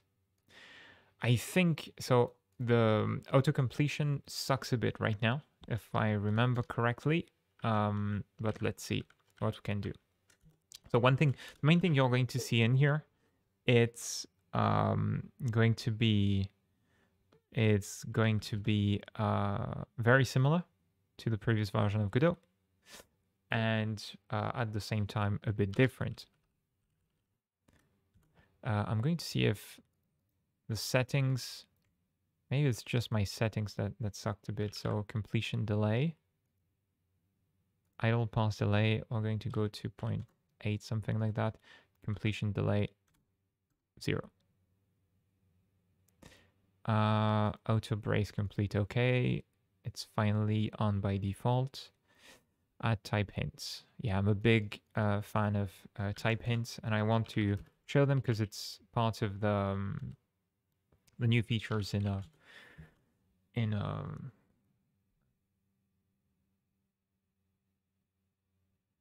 should errors be reported to Hugo? No, clearly not. It's to the issue tracker, and you need to check that they don't already exist, because there are thousands of them, and you don't want to create duplicates, which happens very often. Regarding the new Kickstarter, will you be changing it and updating it to work with new changes that work with Godot 4? Also, will you do C# in Godot? For C#, I'll say it straight away. No, this is not planned yet. And the new changes for Godot 4, yes, when Godot 4 comes out, we plan to redo the course for Godot 4, but we'll be making it for the current stable version right now. Okay, what are we going to do? Why am I writing the ready function? I'm getting a bit sidetracked, like I'm losing track of things. So we're going to write physics process. And what do we want for the character? We want a speed. All right. I'm just going to calculate a direction. And then I can get there's a new feature in Godot 3.4. I forgot it in the video. There's a really great new feature. Well, it's a small helper, but you can now get a move direction with a joystick and just one function call. I'm just going to add actions. So I have the UI actions, which are built in. Now I'm going to add move. Okay, left, move right, move down, move up. Okay, I'm going to do W. Ah, wow, this is cool. You just have to do an input now, and this is nice. This is a really nice feature. You don't have that drop down where you have to use different where you have to tell if you're going to use a joystick or something like that. So move up. Okay. Actually, I'm going to go get the game controller. We're going to see if it works with the Xbox gamepad. Be right back.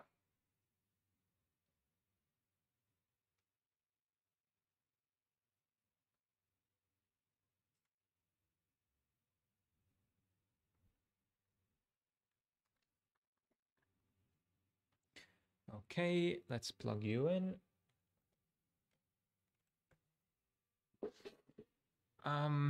Okay, let's see. So we're going to do move left. I take the stick left. Yeah, I'm pressing directly there. Ah, this is so much better. This is cool. There are lots and lots of small things like these that the developers have been thinking about, right? Which will be so much more convenient moving forward. So it's called get vector. Get vector, is it?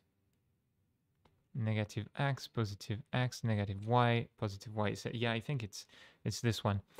So it's a string name parameter. Okay. So I guess it's move left. Move right. It's not completing them now. Okay, I'm just going to do boom, boom. And this was the third argument. Positive, negative y, and dead zone. Right? Negative y, positive y. Alt left and right not working at the moment. Negative y up and positive y down. All right. Now we can just do move and slide. Direction times speed. Expected at most 0. What? Moves the character based on motion velocity. Wow. So you have the velocity built in now. That's cool. I do motion velocity is equal to direction times speed. And I have a character. That's it. Yeah. Look, the get vector thing also seems to normalize that. You don't need to normalize the direction.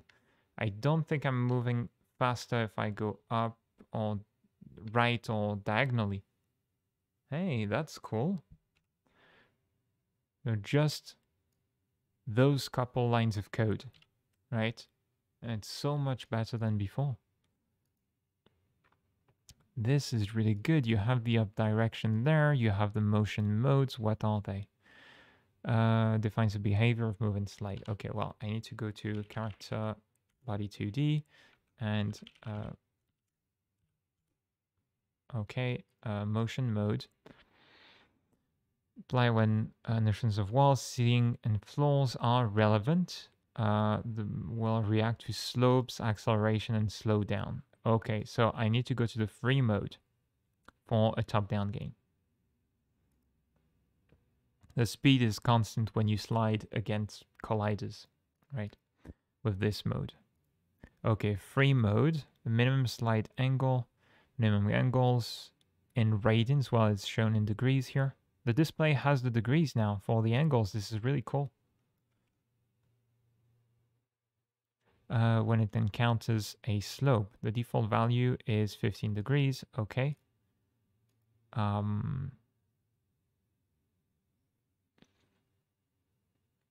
Moving platforms. So what do we have? We have some settings.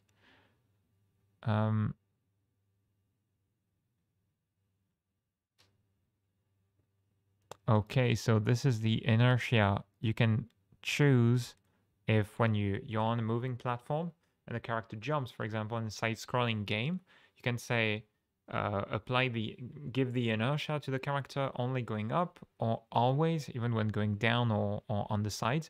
So if you're moving on a platform and you jump, you will get the velocity of the platform plus the character's velocity probably. Okay, you can choose which layers you can interact with this character. The collision safe margin. I think the developer maintainer of the physics engine told me now we're moving to Godot physics by default, and Godot physics, the safe margin, you just don't need it. What do you have? Collision layers and masks, pickable, disable mode. What is it? Behavior when the process mode is set to disable. Remove, make static, keep active. So I think this is for when you pause the game. Because now this is also another thing. The process mode, like the pause process, tells you if you can pause this.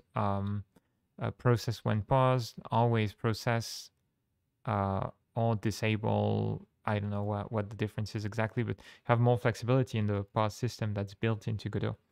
Motion velocity includes the delta. Yeah, it's a velocity, so it's a speed in a given direction. And so you don't have to multiply by delta.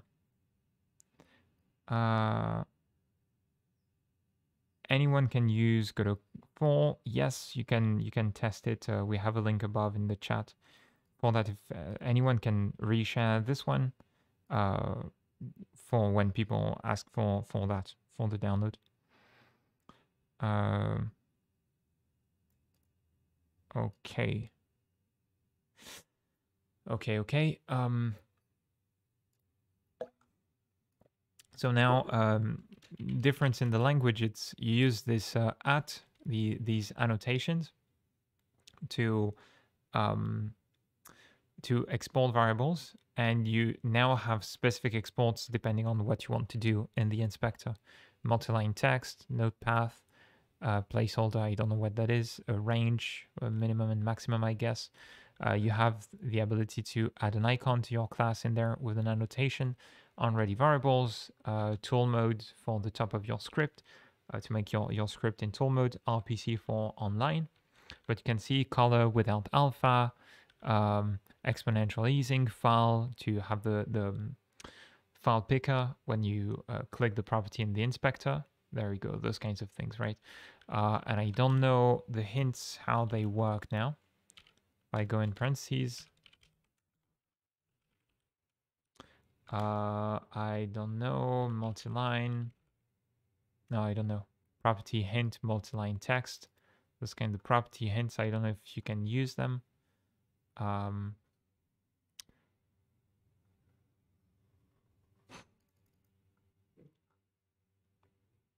Not sure. Because it seems those are the export modes. Method of script, property of variant type, int pointer max. I don't know how you do the range now. I would expect okay, let's see what it says with the error. Requires at most. Okay, the annotation doesn't take arguments. So I don't know how you define the value ranges like before. But so now I need to save. I have my speed. I can edit now. I would like a slider or something like that, which you can get when you set the minimum and maximum in Godot 3, but right now it's not available. So, this is cool. You can now select the currency. There are really lots of small improvements. Okay, so I have a moving character. All right, let's add some colliders to the tile map, right? So I'm going to go there. I'm going to move the character as well to be more in the center of the screen. And now in the tile set, going to add some physics, right? Some a physics layer. It's going to be on layer 1. And you can attach materials now to the physics layers. It's not just a collision box. So if you want to change the physics properties or use rigid bodies and have some bounce or friction or those kinds of things, you're going to have them applied through the tile map. Okay, I'm gonna go to the tile set editor. All right, I can't shrink that. Yes, I can. Okay, expand this and go to paint, select the physics layer. And so by default, it makes the square. So I can just paint it on my walls. Just gonna do this real quick over there. If we use those, maybe not, but there we go. Collision's done. All right.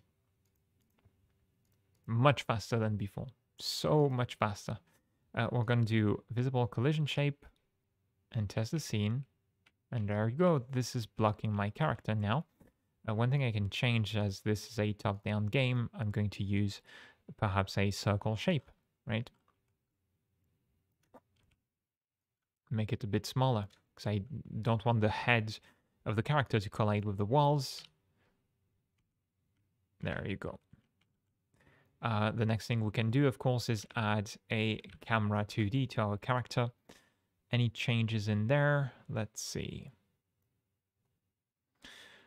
Nope, this is all like before. For now, we can have smoothing in there with a high speed, drag handles. Nope, camera is still the same. I mean, it works well, so. Some renames there. I see ordering now. I don't think I think it was named Z index. And yeah, the Y sort now. There's no node anymore, right? You can use YSOL directly on all 2D nodes. This is good.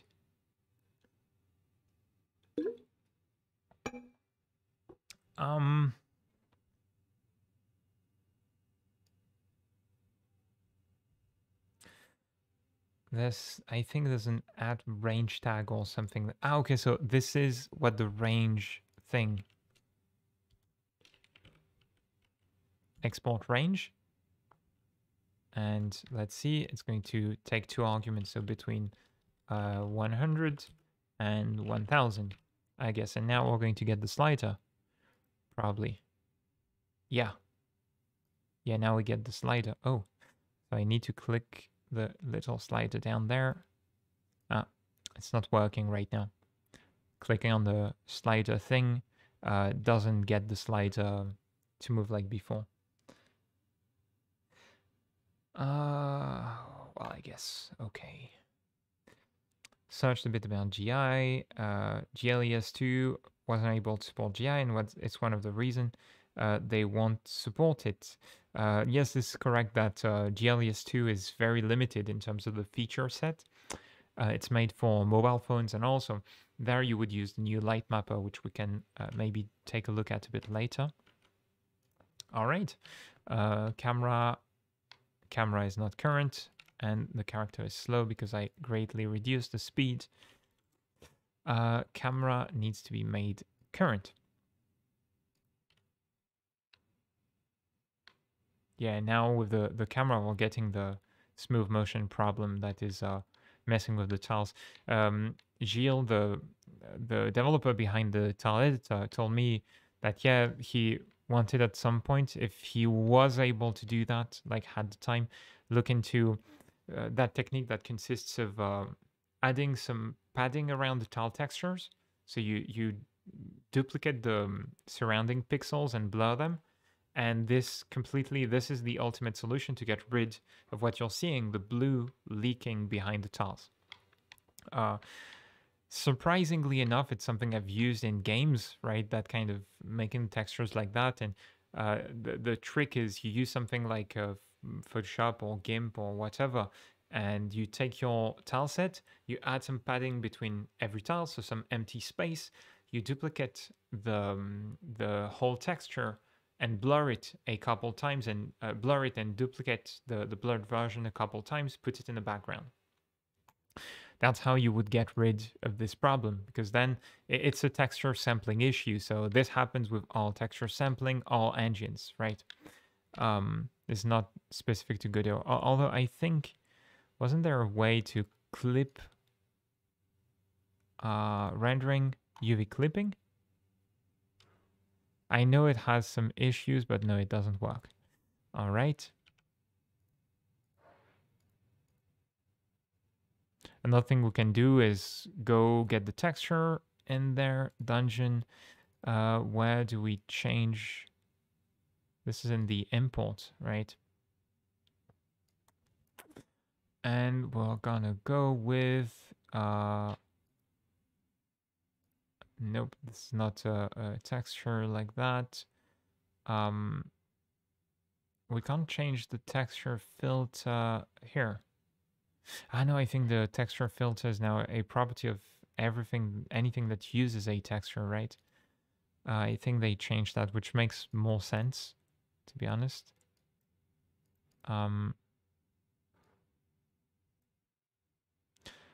where would I change that on the tile set? Texture, filter, nearest, right? Repeat. Nope, I don't think you need some repeat in there. Yeah, with nearest filter, you're going to still get some artifacts, right? Because it's a bit too sharp with the smooth camera. So now I guess linear, nearest map, anisotropic. Nope, I don't think that would help. So let me see. Pulcinella. Let me see, because I didn't see your message.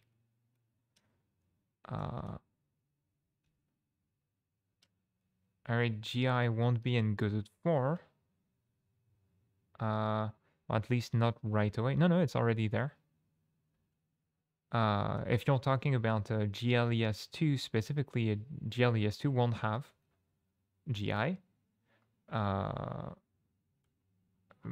Just because it's a very limited standard. But so yeah, the clear answer is GI is there already. Global elimination. I showcased it earlier in the video. All right. So that's for 2D physics. What are other things? Well, we started using GDScript asset import. I showed it at the start. Physics in 2D and in 3D. Let's look a bit at that. So I haven't tested in 2D the... excuse me, I'm getting a bit tired. I didn't have too much sleep. I didn't try the rigid bodies in 2D, which we have, of course. I'm going to stop the running game. And we're going to make a simple 3D scene with the default sky will do the job. And we're just going to have a floor, which you make with a mesh instance. We're going to make a box. I don't have gizmos to edit the box interactively right now, so let's go 40, 40, in the Z axis and move it down, and that will be our floor. All right. And we're going to add the sun to the scene.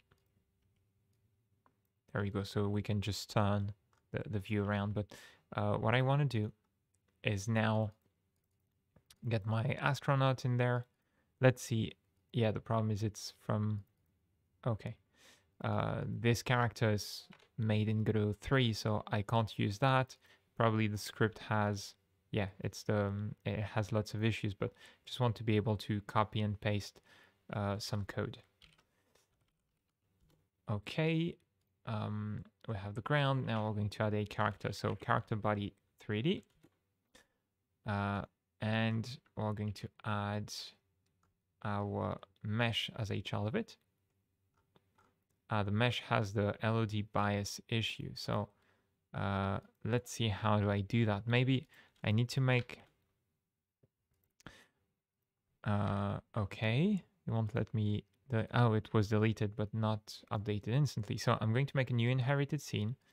And what I need to do is, you have the new level of details that are automatic, but they are too violent in this one. So I'm just going to remove extra cull margin. Okay, I'm just going to crank up the LOD bias to not have the LODs kick in and not destroy the character. This is going to be, well, our model for the character, and we're going to...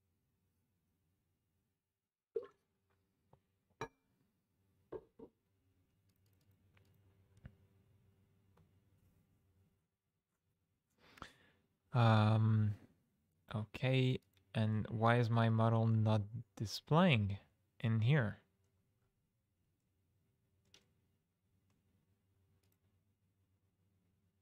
Okay. It broke. It's kind of one of the issues.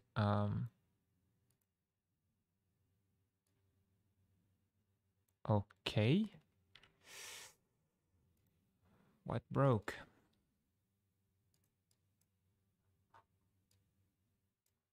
It was working moments ago. The size is problematic. So root scale. That's one possibility. One possibility is it's way too big. Import the animation, light map. Can I turn off? I can turn off generating LODs, so that's good. Still broken, right?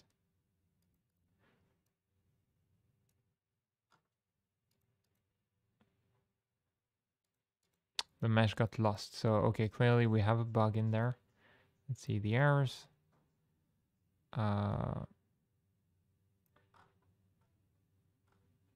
Yeah, I don't see anything particular. Well, it's pre-alpha stuff, so that seems to be a bug. Okay, just going to forget about the character model. I'm going to use just a regular capsule or something for the character. Otherwise, we're going to lose too much time.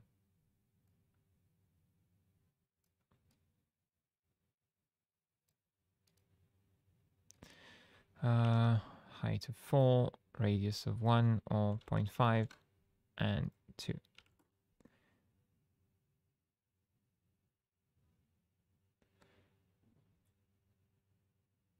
Is Godot 4 supposed to be really easy or really hard to understand? Well, what I'll say about it is it's really powerful, so it has more features than Godot 3, but it's simpler in general. Does it have Vulkan yet? Yes. And did you try the decal node yet? No. That's a good one. I'm going to add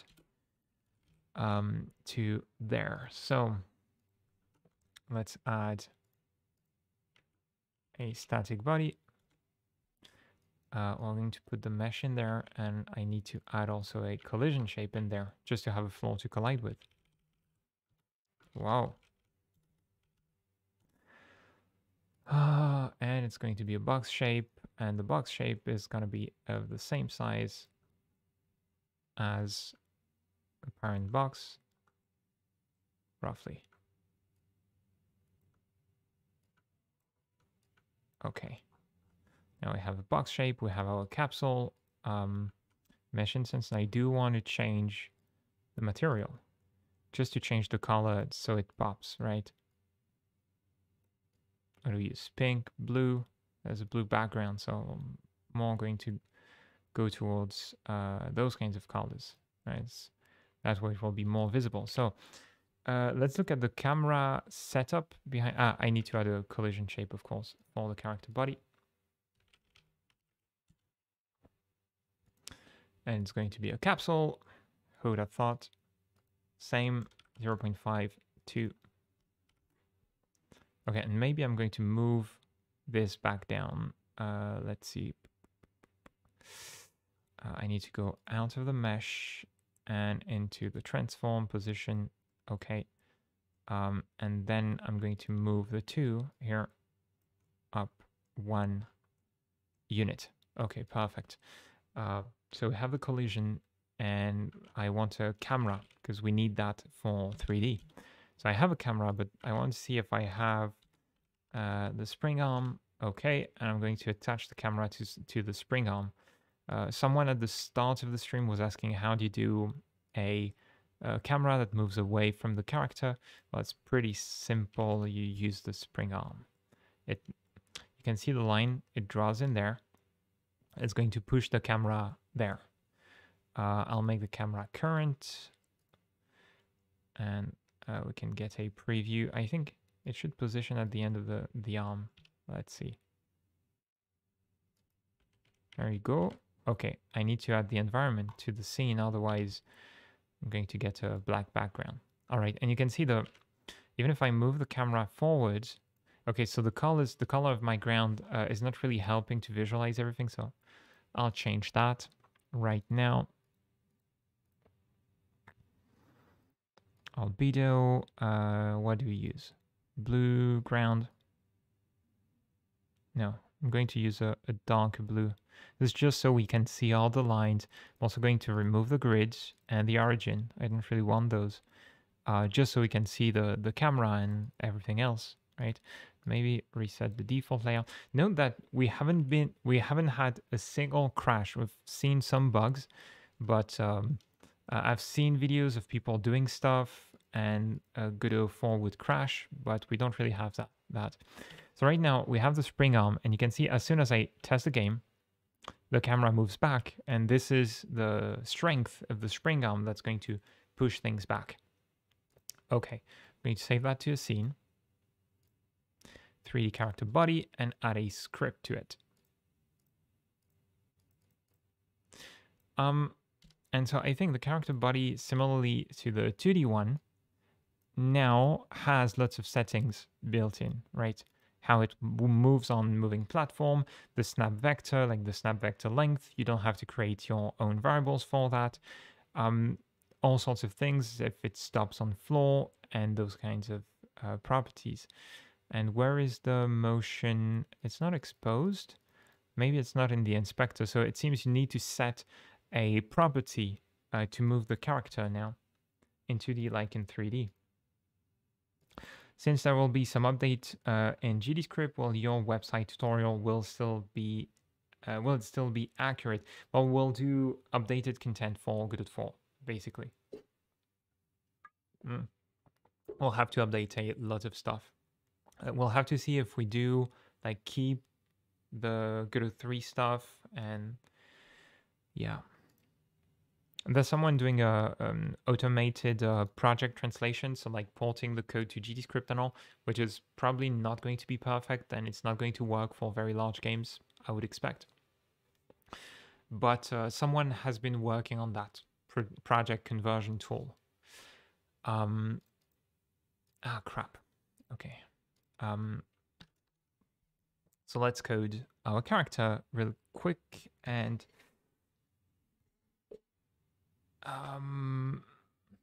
but yeah, the tutorials and like it will take time to port everything to Godot 4 because we have massive amounts of content, and this will be the same for everyone else, right? It's not something you can do overnight.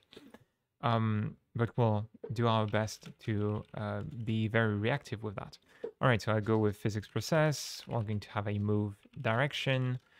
Same thing is going to be get vector input dot get vector. Actually, I'm going to copy it from character body 2D because it's the same thing, right? I need an input direction. I'm going to call it input direction because the move direction is a bit different, right? You go move left, right, move up and down. And in 3D, it's a bit different from 2D. Actually, I'm going to work on two scripts in parallel, on the character and on the camera. Let me just see. So, okay. The spring arm, if I rotate it, yeah, it rotates and it's going to rotate the camera at a distance from the character. And who was it? Would you mind trying out animated texture decal node if you do test decals? Well, you were saying that this doesn't work, so probably it just doesn't work, right? Maybe there's a bug, maybe it's not implemented yet. I don't know if you've looked at issues, because it's when you want to know if something doesn't work, it's the place to look. And then if you can't get it to work, you need to report the issue, like if it doesn't exist. Okay. So I'm going to make my camera in there, and the thing I want to do is use an handle input. If the event is a mouse motion event, then we're going to store the event, and let me see, it has X and Y. How is it pressure? I know it's called relative. Okay, so we're going to have there a mouse offset. It's a vector to 0, and I kind of have the microphone in the way. Wow. Mouse offset equals event.relative, right? And that's interesting. It does complete it, even though all I said is this is an input event mouse motion, so it keeps track of the type. Interesting. All right, so in physics process, we're going to rotate the camera based on that mouse offset. So we have to do around the x-axis and the y-axis, right?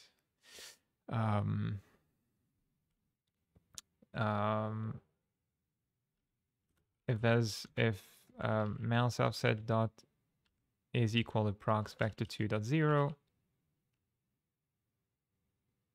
What? Why? There were two arguments in there. No. Okay. Maybe it's the epsilon that you check against.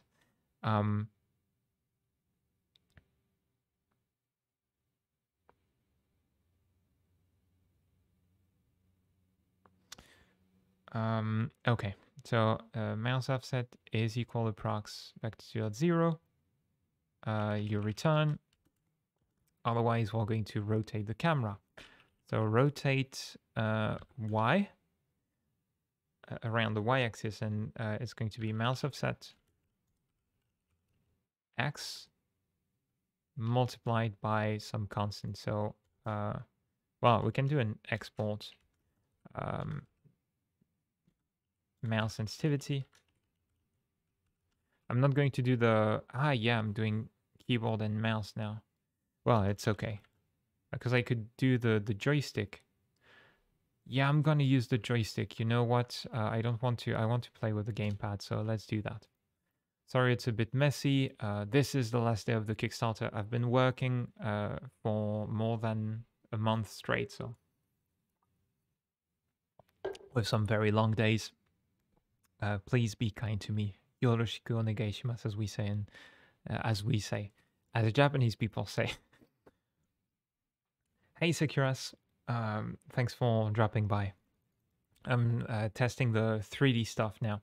Okay, so we're going to how can I call that? Rotate camera right. It's a long name, but let's go with that. or just rotate right. I'm going to keep it a bit shorter. Okay. Rotate left, rotate right, rotate up, rotate down. And now this is very cool. If you haven't tested Godot 4 yet, I was showing this earlier. This is how you set up the input. I just have a game controller. I just say add an input, just use it, touch the button, done. Works with the keyboard. I guess it works with the mouse. All right, so with that, we're going to forget about mouse support for now. Just do for the gamepad. So the move direction, I'm going to copy the input direction. Is going to be based on that new get vector function. But instead of move, it's going to be rotate. And maybe I made a mistake now that I think of it. I've done it without reading the controls. Let me check. Left, right, up, and down. No, it's okay. So I have my input direction, and based on that, I'm going to rotate the camera. So I'm going to do the same thing if input direction dot, well, we can do length squared, or is equal, I guess, right? Vector2 dot 0. Then we return. We don't want to rotate. Otherwise, we're going to rotate Y, and the angle is going to be input direction dot X multiplied by some bar rotate sensitivity. I'm going to do it as a vector 2. Let me think. Do I want a different sense? No, I don't want a different sensitivity on the X and Y axis. So we're going to say 5. Okay, let's see if this works. So input direction dot X times rotate sensitivity times delta.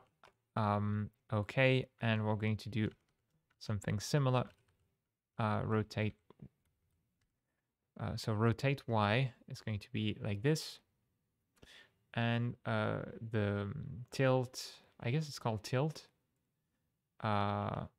is going to be rotate around the x-axis, and it's going to be our vertical input direction times rotate sensitivity times delta. Now we do need to set the transform dot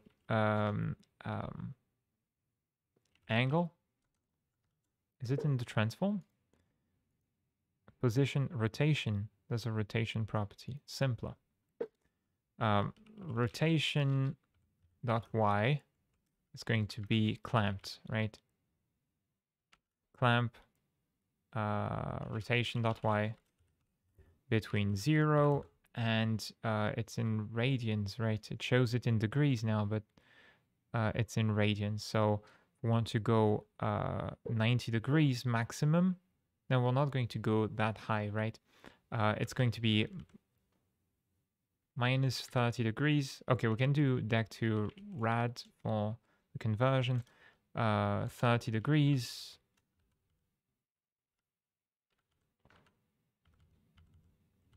And we're going to go up to 80 degrees there, right? We're going to clamp it. What's the error?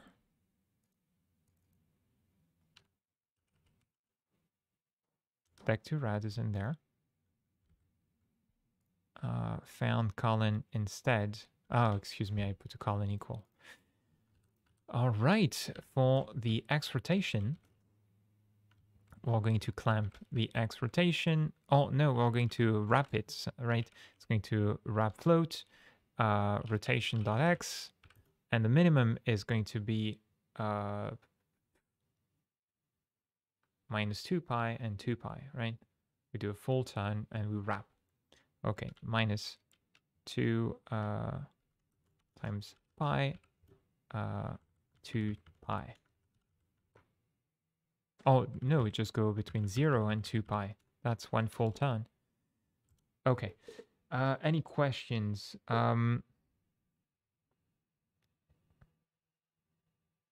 Any questions?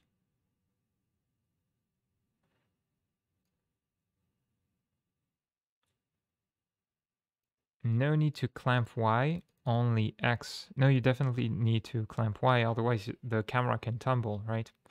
So you need to limit the rotation. Oh, excuse me, it's the opposite, of course. Wait, rotation. No, the Y rotation is around the vertical axis, right? And the X rotation is the tipping, right? Yeah, so of course it's I inverted the two, right? Come on. Rotate axis around the x-axis. Let me check. This is the y rotation. This is the x rotation. So yeah, you need to clamp the x rotation like that, and to wrap the y rotation like that. Wrapping the y rotation, it's just so the angle doesn't accumulate indefinitely. You won't see it if you just let the character. Let me show you the effect first. We're going to try the scene. Okay, I need to try it here. Okay, and wow, wow, wow, wow. Yeah, it's local X and Y I'm turning here. Okay, so this is not good, but I need to fix that. This is interesting, but this is just so if you keep turning, you don't accumulate the angle, right? It resets to 0 every turn. It's interesting that the rotation is doing the axis like that. What did I do wrong again?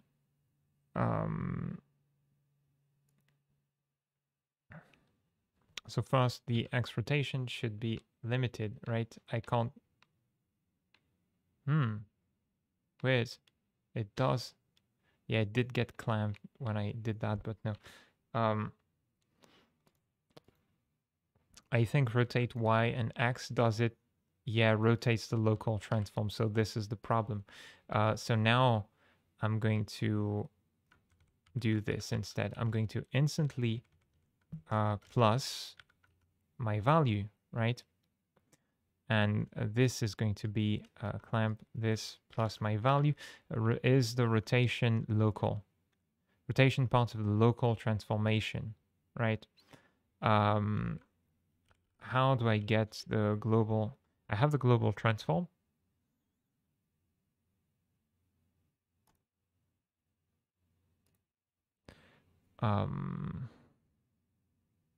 It's weird. We did, because the problem is when you rotate one axis, the other axis do that. I can rotate it based on the motion vector, right? But I need an amount of degrees, which I have here. So on the spring arm. Okay, I'm just going to do that for now. No, changing the property, you can see it works. But so why do you have to limit? This is for this, right? You don't want the camera to tumble, to start to roll over. Okay, go back to the camera, and I got those wrong. It's because minus is going up, right? So I need to go between minus 80 and plus 30 degrees. And now I'm going to change my default scene in the project settings. Now while working with this 3D scene, where is it? Application configuration, nope. Where is the run? Okay, run. Okay, and I can change the main scene here. I had to use the advanced settings. Do you know if it's possible to export custom classes in GDScript 2? Depends on what you... Yeah, as Wendrick is saying, you can already do that in Godot 3.2. People, I really need to go to the restroom. I'll be right back. I'll just leave a little message in there. Go Inkscape, open up. and I'll be back really soon. Forgot to prepare this one before. I also need to refill my water. Okay, okay. Be right back.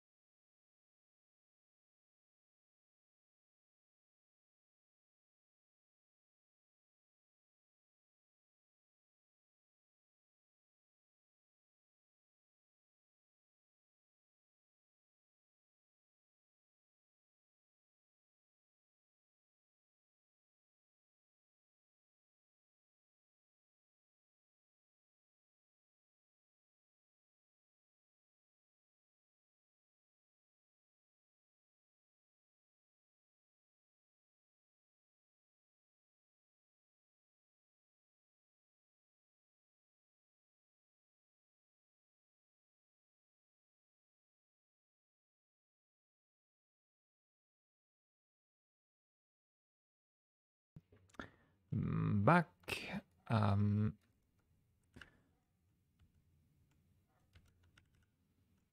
All right. What happened? Um,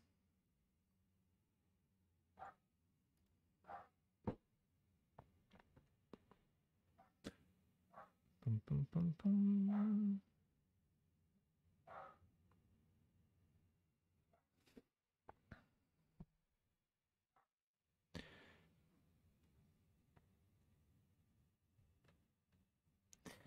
All right.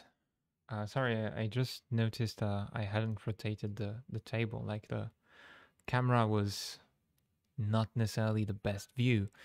Well, we could simplify those lines, but that works for our camera, which means we can now do this, move our character, and we're going to need to move it relative to the camera. So we need to get the camera. No, I want the spring arm in here. Right, and so how do you do the input direction relative to the camera? You do it like that. I guess you do camera dot global transform dot basis dot xform the input direction. So what this is doing is we have our 2D input direction. Does it work if we? Because this is going to give us a 2D vector, and I think no, we need to do it a bit raw. Direction is going to be a vector 3, right? And it's going to use components from the vector 2. So let's see the axes, local axes on the character. Blue is forward, red, so it's x and z. So my x direction is going to go to, wait, the x direction, and the y is going to go into the z. So it's going to be input direction. Yeah, the completion of symbols is not working right now. 0 input direction dot z. Right, and maybe we need to flip it. Let me see, because move left, move right. So let's see with the transform. If I move X, this is positive. I know, but the camera will be there. So negative, positive. Yeah, but the Z is positive back and negative forward. So I think I need to go minus input direction dot Z. The minus input direction dot Y, sorry, in the Z slot. Then I'm going to transform that input direction based on the camera, and it's going to give me the direction relative to where the camera is looking. Sekira is asking, when are you coming back to Japan? Right now we're in Costa Rica. We're going to France first, and then we will have to see my partner is going to study pastry, to be specific, and we don't know what the future will be like, because that's going to take a few years, right? I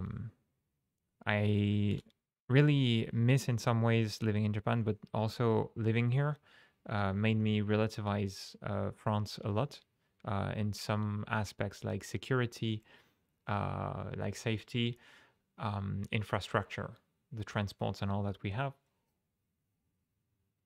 Although, well, of course, I feel very close to the Japanese culture, but the thing is, for my partner, it's a bit more difficult, the tatemae, those kinds of things. Anyway, direction is going to be this, right? Excuse me, it's raw direction dot, wait.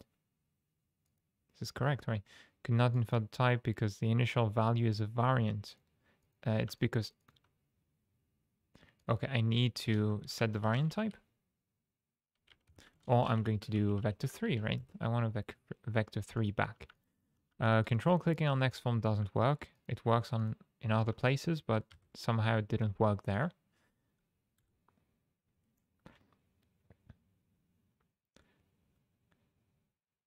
Yeah, my partner loves pastry. She's a professional translator, actually Japanese translator, Japanese to Spanish, English, right?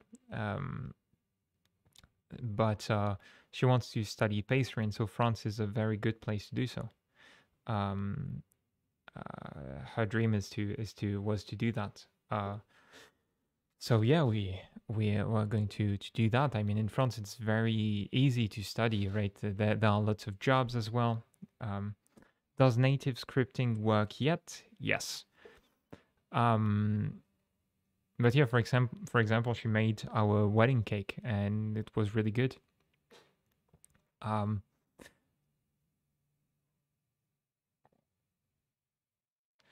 I was going through Godot 4.4 I couldn't figure out the auto tile maps features. Yeah, you can go back in the video. The start of the stream was about tile maps.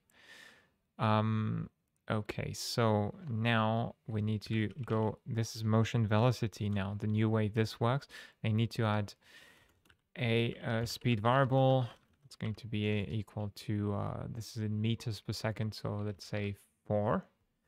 And motion velocity is going to be equal to speed times direction. Then we can call move and slide. And now this is all we have to do, right? This is this is crazy. This is good. And move and slide is Boolean now. Let's see.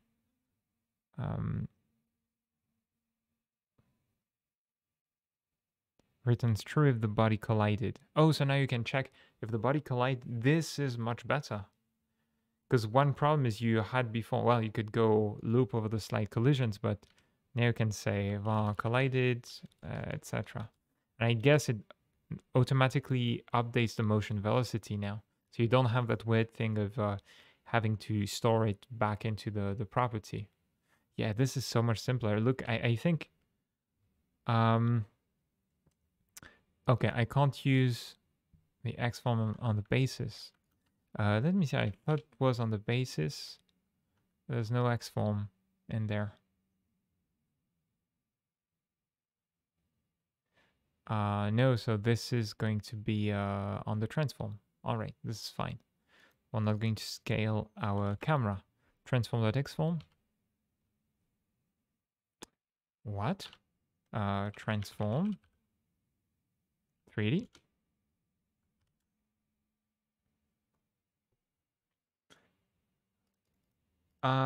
Okay, Securas, actually, if you come next year, just let me know if you intend to go around Switzerland, and you can come to our place. So you just uh, you can get in touch. I'll be there.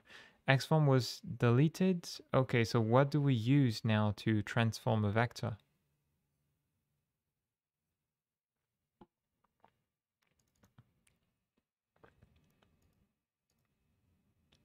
Do you multiply them? Ah, finally, we can. Ah, that's much better as well than having a method. Transform the basis times. Ah, this is cool. We have the operation now. So that's it. That was just that. Okay. All right. My character. Okay. So I got the axes wrong. All right. First, the speed is too little, so let's go with 20. Yeah, thanks. This is, yeah, the syntax. There's, look, this would take at least double the amount of lines in the current version. Maybe not, but I mean, you need the snap vector, you need all kinds of things. All right, so what is it I got wrong in here? Is it the raw direction? So I said, so you have move left and right. We're going to do those one at a time. Move left and right works. It's just, okay, so the Z is not good. The problem is the transform when I rotate the camera, then it starts to go bad. I should have prepared something for the stream.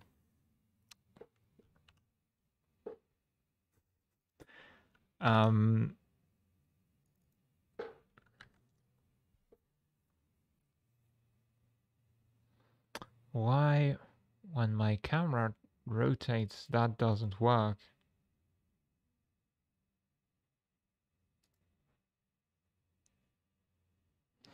You're welcome.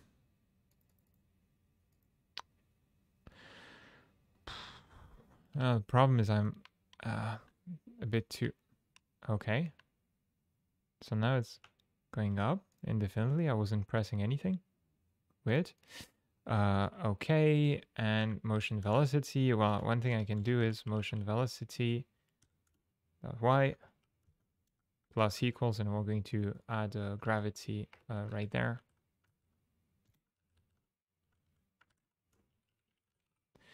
And plus equals gravity times delta, right? Because this is an acceleration.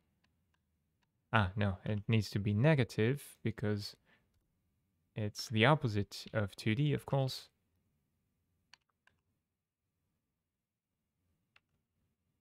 All right. What's happening in there? Why is my character going up? Have a good night, Securas. What is going on? Okay, so what if I go with raw direction? Velocity minus equals gravity times delta.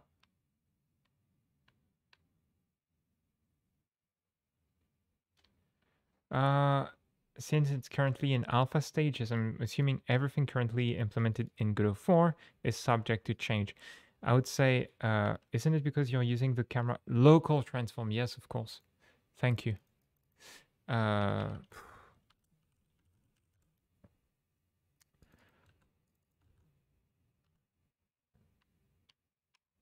Okay, one thing I don't understand though is what's happening with the character going up to the sky, right?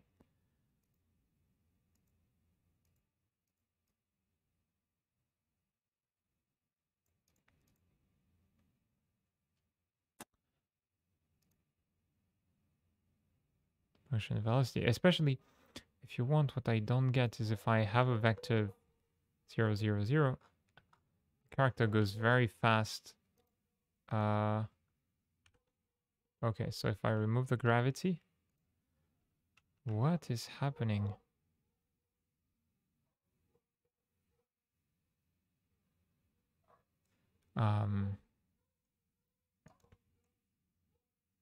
I have no idea what's happening, right? Let's use a high snap length. No, the character is going up in the sky like crazy. And it's gotten worse with the tests. This is what I don't get. So it's somewhere in the matrix multiplication, because you can see without that it's fine, right?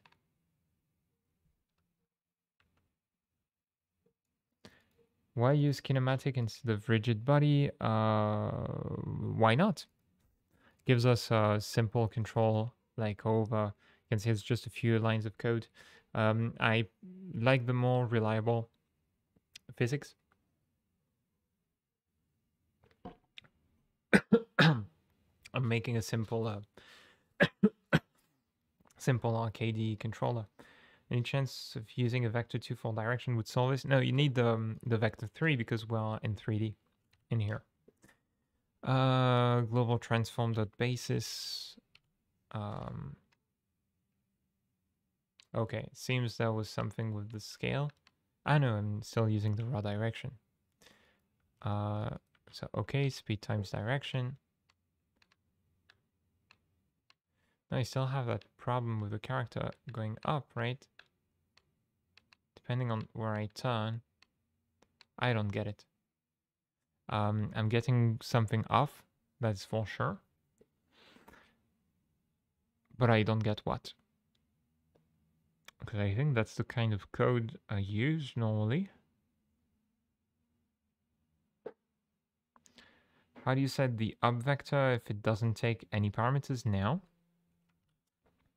And you go on the character body and the up direction is here. Okay, so I'm going to restore motion velocity dot y minus equals gravity times speed.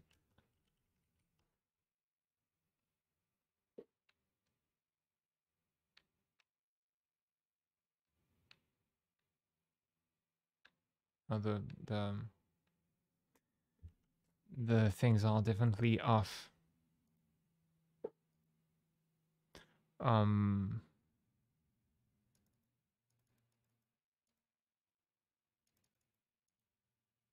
Okay, I don't know. I'm too tired for that right now. Global transform basis dot z times input direction. Ah, yeah, the forward axes instead. So you multiply the forward vector. So would it be the global transform? Maybe yes. Let's see. Can't multiply it by. I need that raw direction.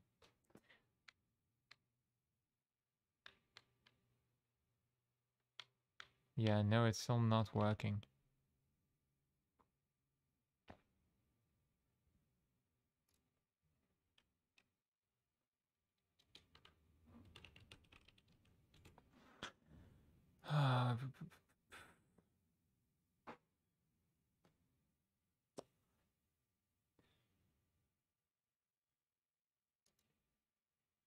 Okay, forget it for now. Remember to reset the gravity when colliding, sure. Thanks for backing the Kickstarter. Let's look at where it's at. No crashes of Godot 4 so far. Do you know there's a chance the character body 3D will have a step height like the character controller does for stairs and small obstacles? I don't know. Is your name Jan? Is this correct? I would say right now, I think it doesn't have. You'll have to check if there's an issue and someone who's planning to work on it. Let's see whether the Kickstarter is out. What time is it? It's going to be 11 already. I think we'll have time to. Wow, we're above 120Ks. Yeah, this is going up fast. Cool.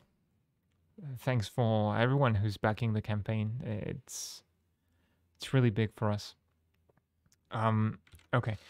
I want to go back to Emacs and just move forward a bit. Let's say we tried GDScript, we tried physics in 3D with failure, but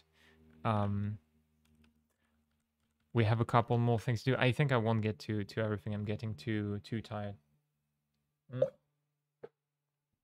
And well, you've seen some things are buggy or take some time.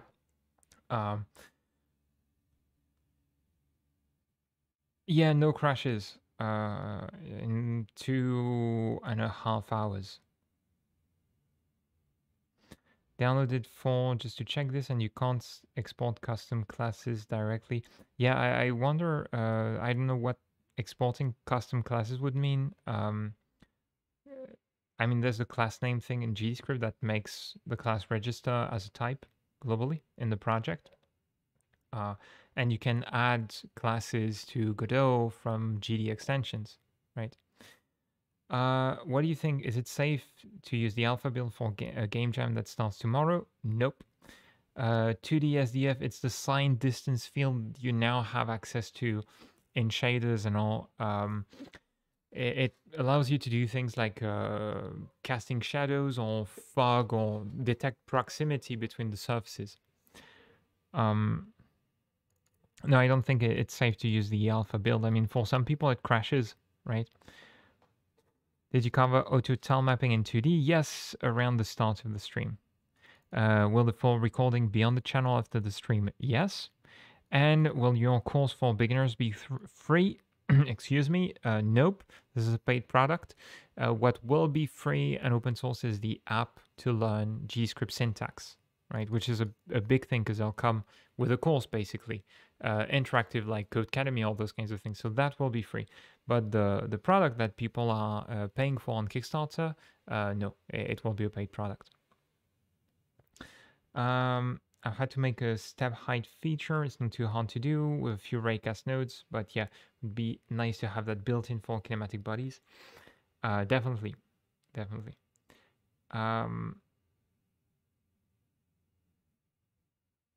Trying to port a Godot 3 project will probably lead to lots of issues. Hi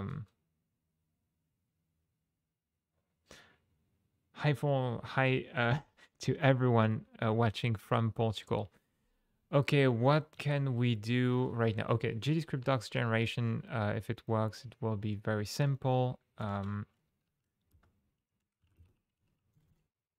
Some test.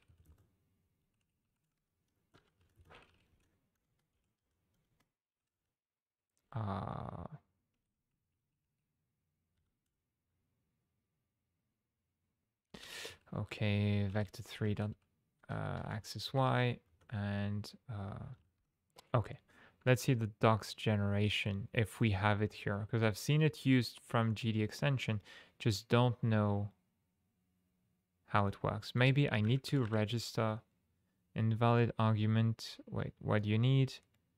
Argument. Yes, the axis y is not a vector. It's around the up vector. Okay. So class name, player. Now what I want to see is if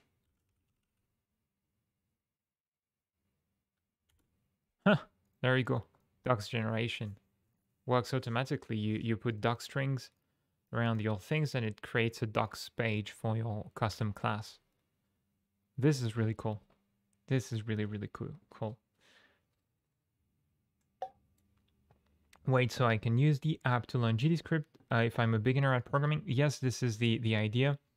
We're making an app that will allow anyone to learn the GDScript language in their web browser. So kind of really small practices and challenges that will teach you through practice.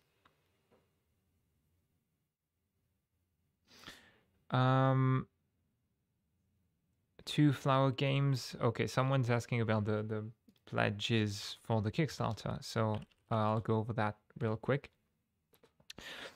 Yeah, so if you've not seen it, I showcased what we have right now regarding the app. I'll just share that in the chat. there's a devlog on the channel, this one, and you can see it a bit in action. So there you can learn a few things, the problem that we are trying to tackle, and it started. This was a presentation from a very long time ago about. There we go. So yeah, you can see some things, some plans that we have. Okay, on Kickstarter, we have a pledge here where you get the calls from this Kickstarter, support the project, and the cookbook. The cookbook is something we made already, right there. Node essentials, and this one. I can show you a few things, how it is and how it works. Well, this is the online version. It's not as good as the. You can download the offline files, right? It'll be a bit better. So you can see the style with the white background doesn't always work too great. Anyway, this is going to go over each node, this or many very important nodes, and teaches you to set them up specifically. Their key features. You know, what's the most important features you want to learn first about a node, and how to use the node in practice with concrete examples, but recipe style. Recipe. It's not like step by step. It's the we call that cookbooks in programming, which is this is going to teach you how you do this game mechanic, but here's what you need to know to make it. It's not all the steps to make it. So this is not for beginners, right? I would say that if you want to really go far into making games with Godot, this is very valuable after you learn programming. So you first need good programming skills to make the most out of it. Because this is going to, if you have questions about a certain mechanic you want to do, like this one, for example, you want a 3D character in a 2D world, we're not going to teach you all those things in the Learn to Code course, because those are very, how can I say, they are more specific, right? In Node Essentials, you're going to find lots of things for different projects. I can give you an example. There's someone making games in 2D and then went on to a 3D project. So they use the 2D part of Node Essentials first, and for their new project, they are using the 3D part, right?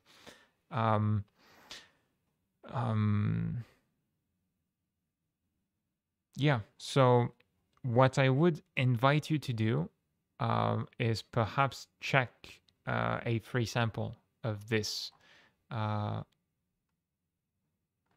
Do we have one? That's accessible instantly. If you go to this address and enter your email, I'll post this. If you go to this address and enter your email down there, you're going to get at least today, like as soon as you register, the Kinematic Body 2D guide, right? So you have a bit more information there, but there we go. Because the thing is, this mailing series sends you one guide a day for 4 days. But they are from the Node Essentials, and it's the complete thing, right, for free. So you can see if you find it interesting and valuable. Okay. So how does setget work in Godot 4 now? It's how was it? I forgot about the syntax. Did I keep something around there? Nope, I don't have it.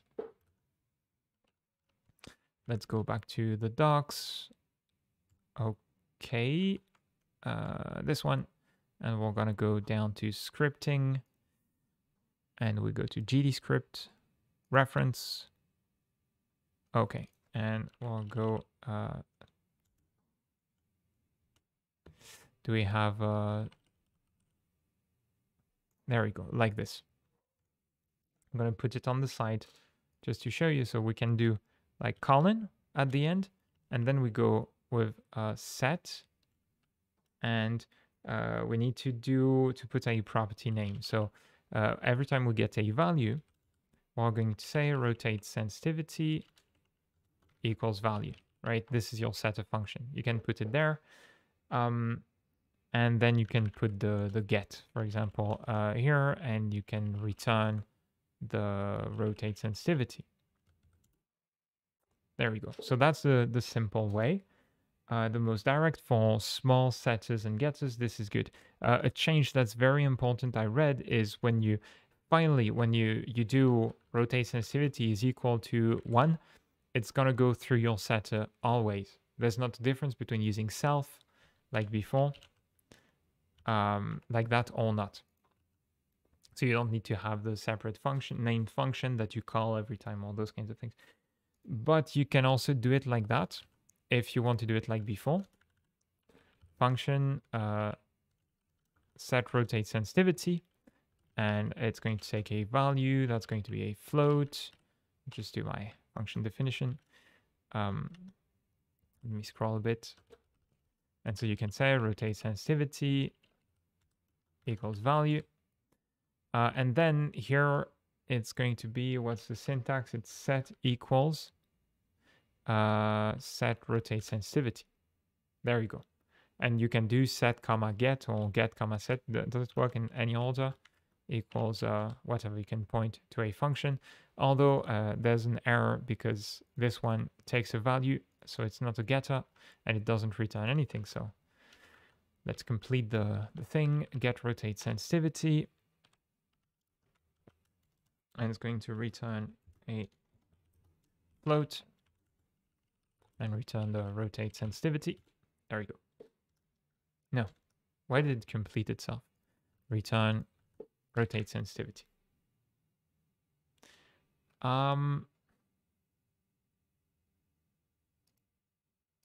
Right, set rotate sensitivity. Okay, so I think the order, like you have to do get before set or just one of the two. Set rotate sensitivity can't be used because of its signature.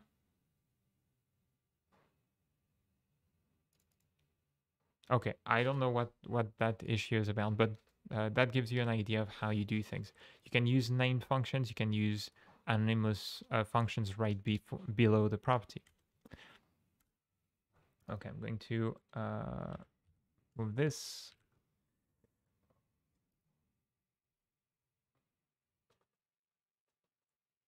This is water.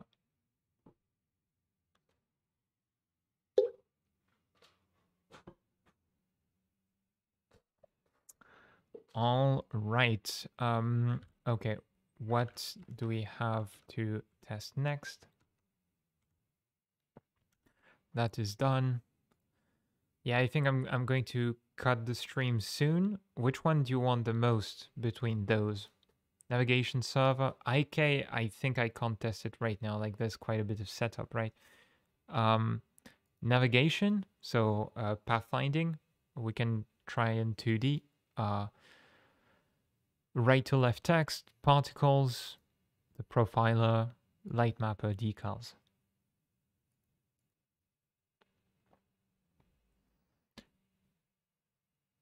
I forgot to rename the set on get. Okay, that was why. That was the issue. So what do we do? A bit of particles for something simple. Particles. We have 1 particles. Navigation.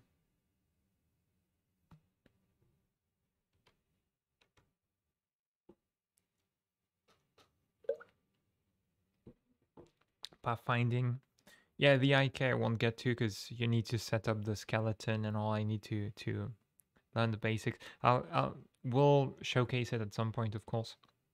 It's just for this stream. I'm getting a little too tired. It's been 3 hours, so.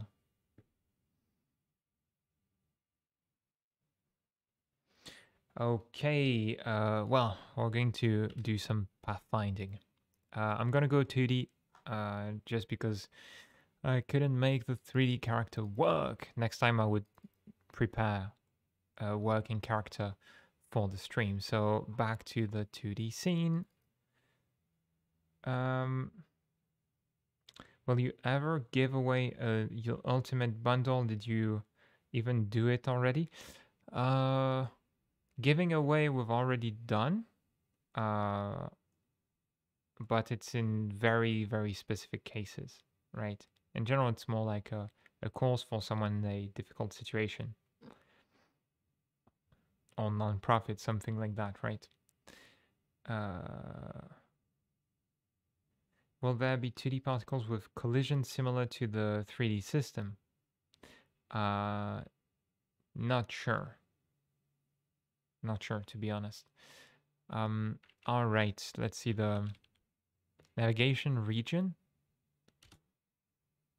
Yeah, the reason for the 3D, well, I can try to test it afterwards. So, okay, we're going to make a navigation polygon. There you go. Because the interesting thing to test here is how you get to how you can have things that are not, if I understand correctly, you can have navigation regions like that that are not completely connected, or I don't know if they overlap. Can you move between the regions? Okay, so we're going to try with the character, right? We're going to go with unhandle input this time, and if event.isAction pressed, we're going to add a click event in there. So I need to go add it to click. I'm going to try left click, okay. So if we press the click event, target position, we're going to add a new variable. It's going to be equal to event.position.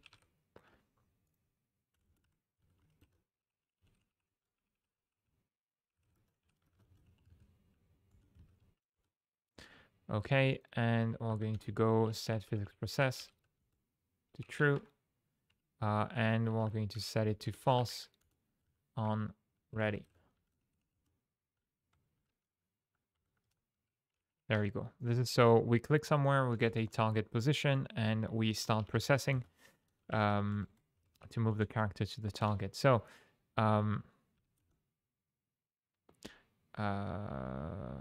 global position dot distance to distance squared to target position is lower than some threshold. We're going to say 10 pixels.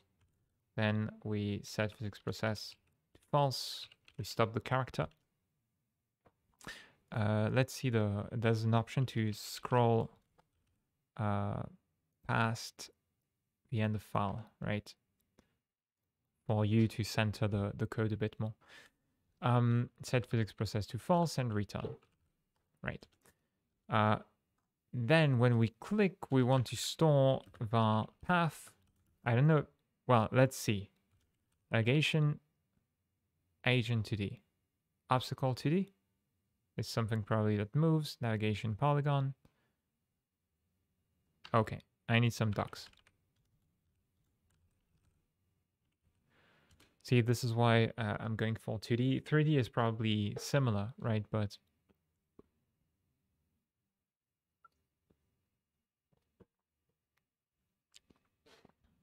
agent needs navigation data. Navigation agent 2D is physics safe. Okay, so target. Okay, it does stuff for you already. Okay. So do I need to add a node in there? Navigation agent 2D. Distance threshold before a target is reached.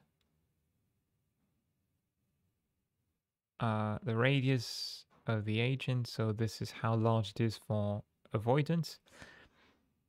Distance to search for other agents so they avoid one another. That would be interesting. Max movement speed.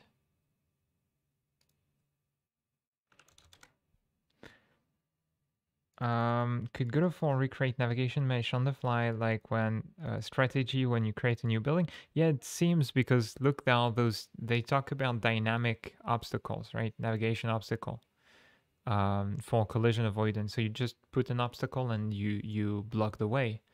That was why they remade the whole system, right? Because this is not possible. This is heavy in Godot 3. Now I need to understand, because I don't think you move the navigation agent directly. So I guess it's a class that you call into. Uh,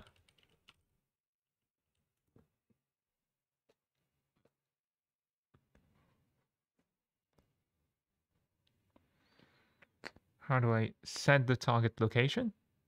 I can set it. And then is target reachable? How do I get the position? Because it's a node, it's not a node 2D. So it needs to give me...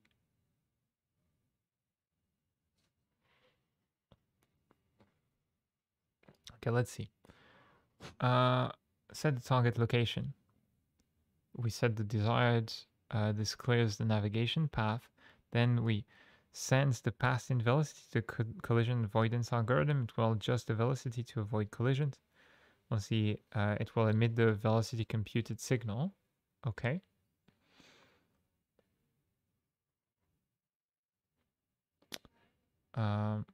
Okay, you can get the next location. You can move to that point, making sure that there are no static objects in the way. The agent doesn't have a navigation path. It will return the position of the parent. Okay, but this, when they say navigation path, it's okay. So if I understand it well, we'll see if that works. The agent is going to be navigation agent 2D, right?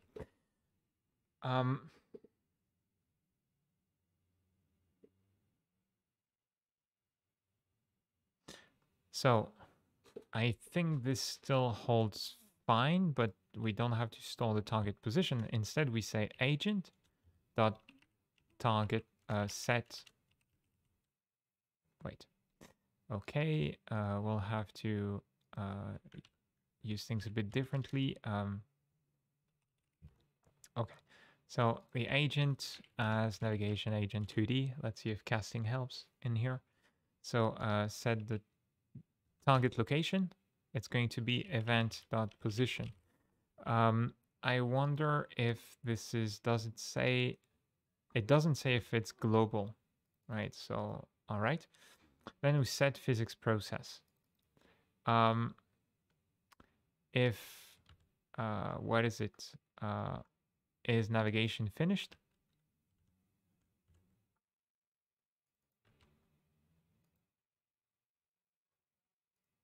It's on the agent, of course. So let's say agent dot is navigation finished. We return, and here we just want to do that. We set the target location. If agent dot is destination reachable, is target reachable, then we set physics process to true. Is navigation finished? We return. Okay. Is it me or the GLTF import is still very buggy? I've had a character, like the model disappeared, the data. So I don't know why. It was working fine at the beginning, but then disappeared. Okay, so we're going to say agent.velocity, set velocity to, okay. Next point is agent.get next location. Okay, and we're going to move we're going to do the good old steering thing.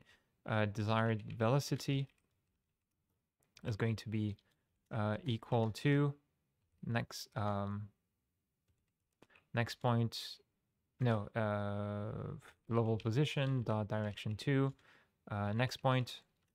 So we calculate the direction multiplied by some speed, right? And we set it, the velocity, the new velocity, to the target velocity. Okay, and that is it. So we get the desired velocity every frame, and we're not going to try and do any smoothing or anything like that. I need to set the default thing to run again here.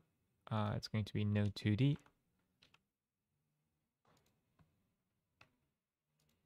Yes. Main scene. No 2D, please. Okay, what's in the debugger? Cannot get the path of the node as it's not in the scene tree.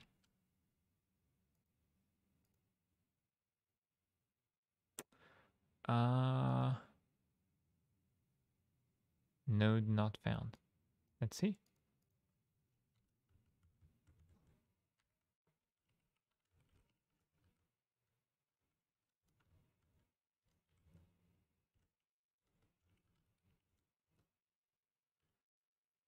Does it work? No, you still get the error.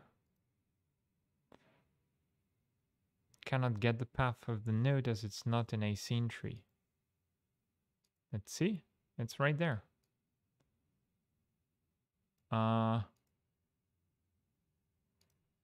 Okay. Facing a new bug. What can I try to do? Instead, we're going to do it like that. Let's see if that works. Navigation agent 2d.new. And I'm ready. I'm going to add it as a child.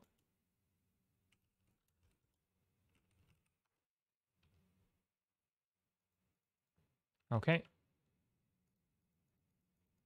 Okay. So now when I click, I guess, so then I need to do await agent dot computed. Well, what was it? Name of the signal? Target set distance was the signal. Signal navigation finished, path changed, target reached, velocity computed. Oh, this is the 2D agent? Why is it a vector 3? Okay. So we wait for the velocity to be computed. I don't think I should do that though. So instead, I think I'm going to connect to that signal, right? Agent.velocity computed .connect. You can use signals like those and you connect them to a function. You can use a lambda function. That's way to do that. So say velocity. I'm going to use one letter stuff just to scare everyone. Velocity.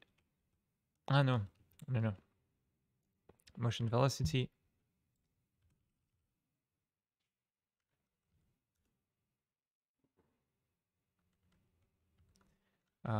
Equals, and so it seems it returns, even for the 2D agent, it returns a vector 3. So we're going to do v.x, v.y.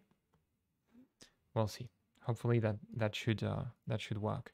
But yeah, you can do one line lambda functions like that, right? It's pretty nice. And you can create a function and all, but I'm just going to keep it short here for this. So anyway, I'm going to move and slide. And that's it, right? And we're updating the motion velocity from here. And that doesn't work. So let's see. Okay. Let's see here with a breakpoint. What? Why is it not working? So maybe I'm going to show the navigation and put them behind the character. Then when I'm here, I can see the thing. Okay, why is the click not working?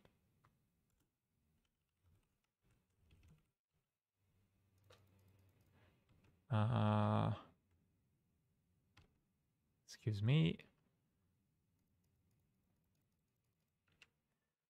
Okay, so maybe I can say if event is mouse input event mouse button and event dot pressed.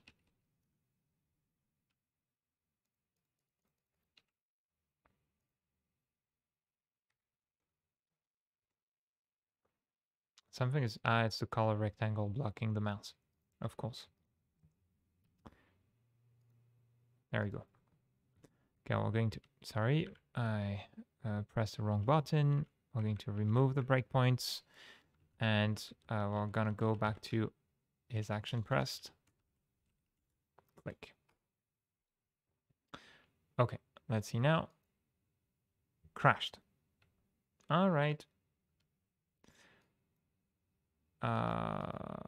Okay. So when does it crash? Breakpoint. Going to add a breakpoint, breakpoint. Breakpoint, breakpoint. Crash. Do I get an error message in there? Okay. I have no idea what that means. All right. The API looks nice. Then, I mean, let's see. It should get there. Does it crash at set velocity? Does it crash at move and slide? Okay, set velocity, move and slide. And it crashes at move and slide.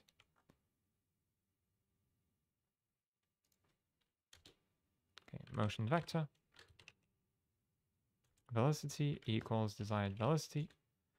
Is it a problem? Nope. Okay, I don't know what's happening right now.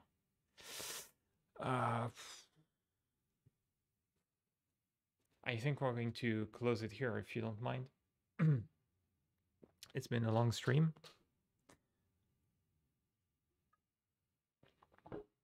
Starting to lose my voice a bit. So, and I don't know how to fix this.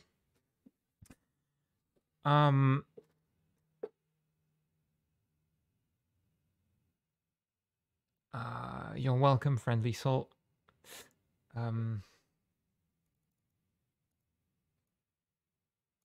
All right.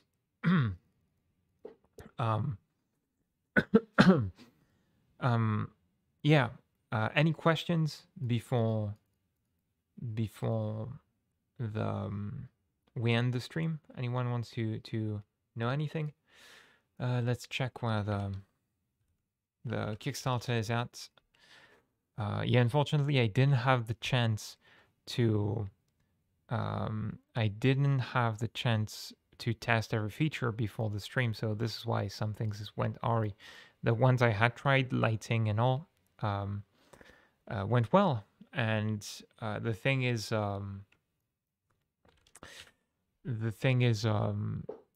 we didn't have any crash over 3 hours of Godot itself. Just right now, with the navigation server, the code is crashing.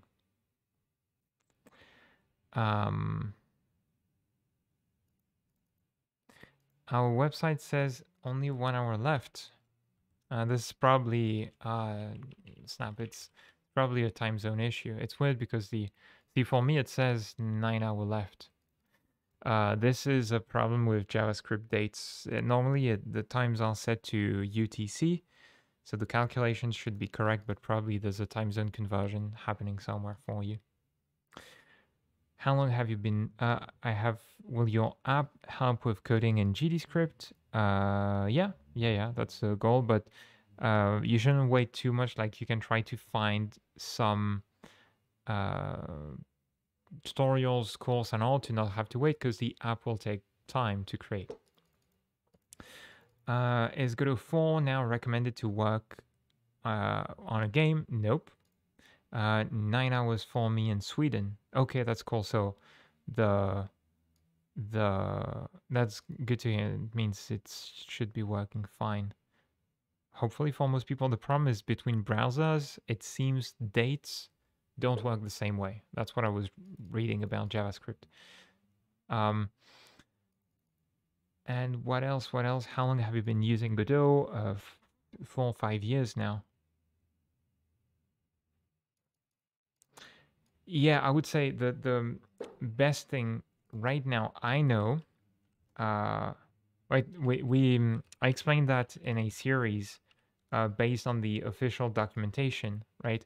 So right now there are no really great complete course for GDScript. And so we have a learning path for beginners, and it's going to explain how to get started and give you free resources to do so. How advanced will the Kickstarter course get? I mean, it's a course for absolute beginners to learn to program, so we'll cover quite a bit of ground when it comes to programming skills.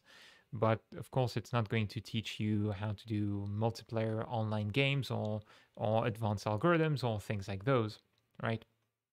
So it's really hard to answer that question. We're going to give people all the tools they need to program independently. I'm just gonna open the door.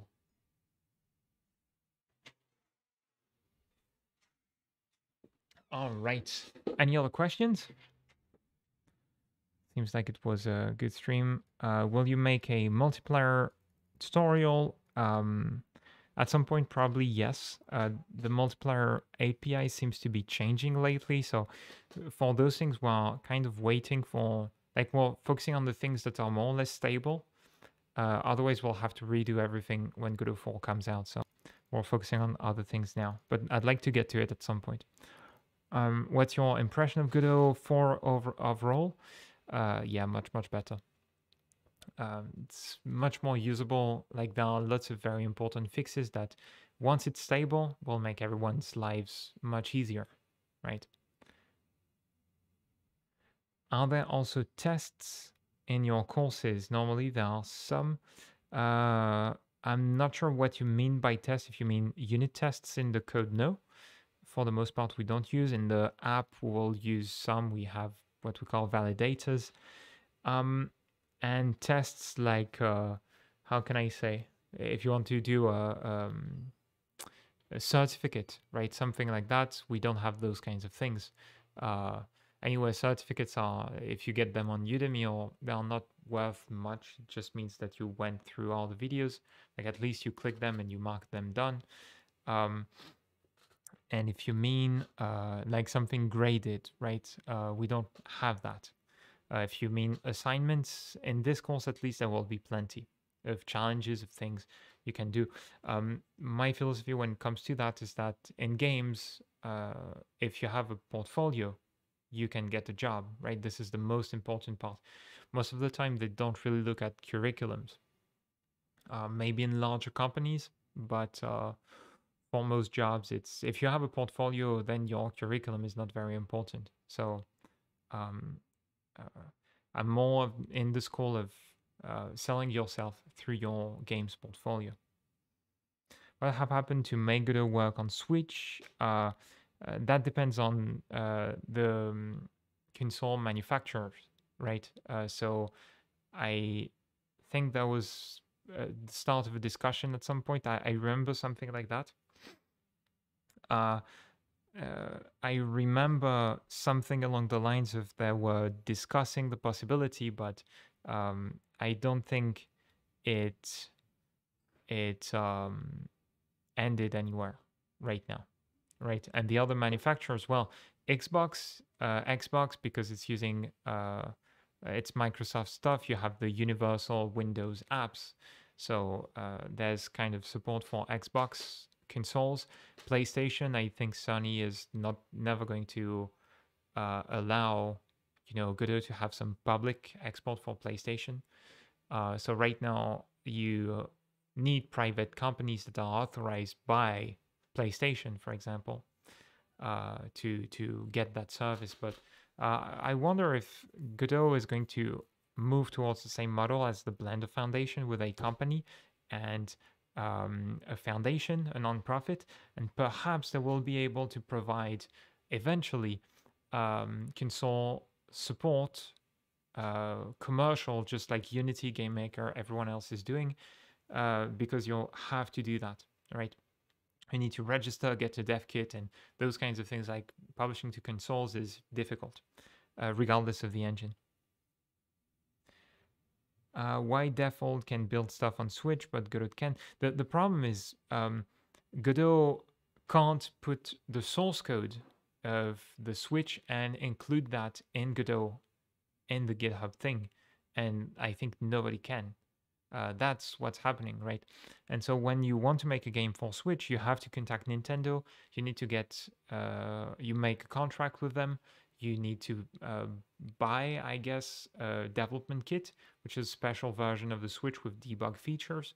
I know someone around here who has that, who's doing it with Godot. And so it's none of that is available publicly, I think, for any engine. If Default has it, I'd be curious to see that and how they did it. But yeah. As far as I know, it will be the same as with Unity. It's you need to get the contract with Nintendo, and then you need to get the contract with Default or whoever publishes to Switch or gives you access to that, right? The development software development kit. So yeah, right now there are two main publishers, or not publishers, but persons who can port your game to consoles with Godot or allow you to. There's Lone Wolf Technologies, and there's Pineapple Works. So one is just giving you the technology to port the game, I think. Like you pay a license to be able to code the Switch version. And they give you an SDK, Switch support for all the features and those kinds of things, but you have to code you have to take care of exporting to Switch and test yourself. And the others, Pineapple Works, is more like a game publisher, and I think they will port the game for you. Yeah, and maybe publish it for you as well. Depends on the contracts. Okay, I'm gonna close the stream. Thank you everyone for joining. Have a good Sunday night. And yeah, GOTM has been talking about supporting Switch ports as well.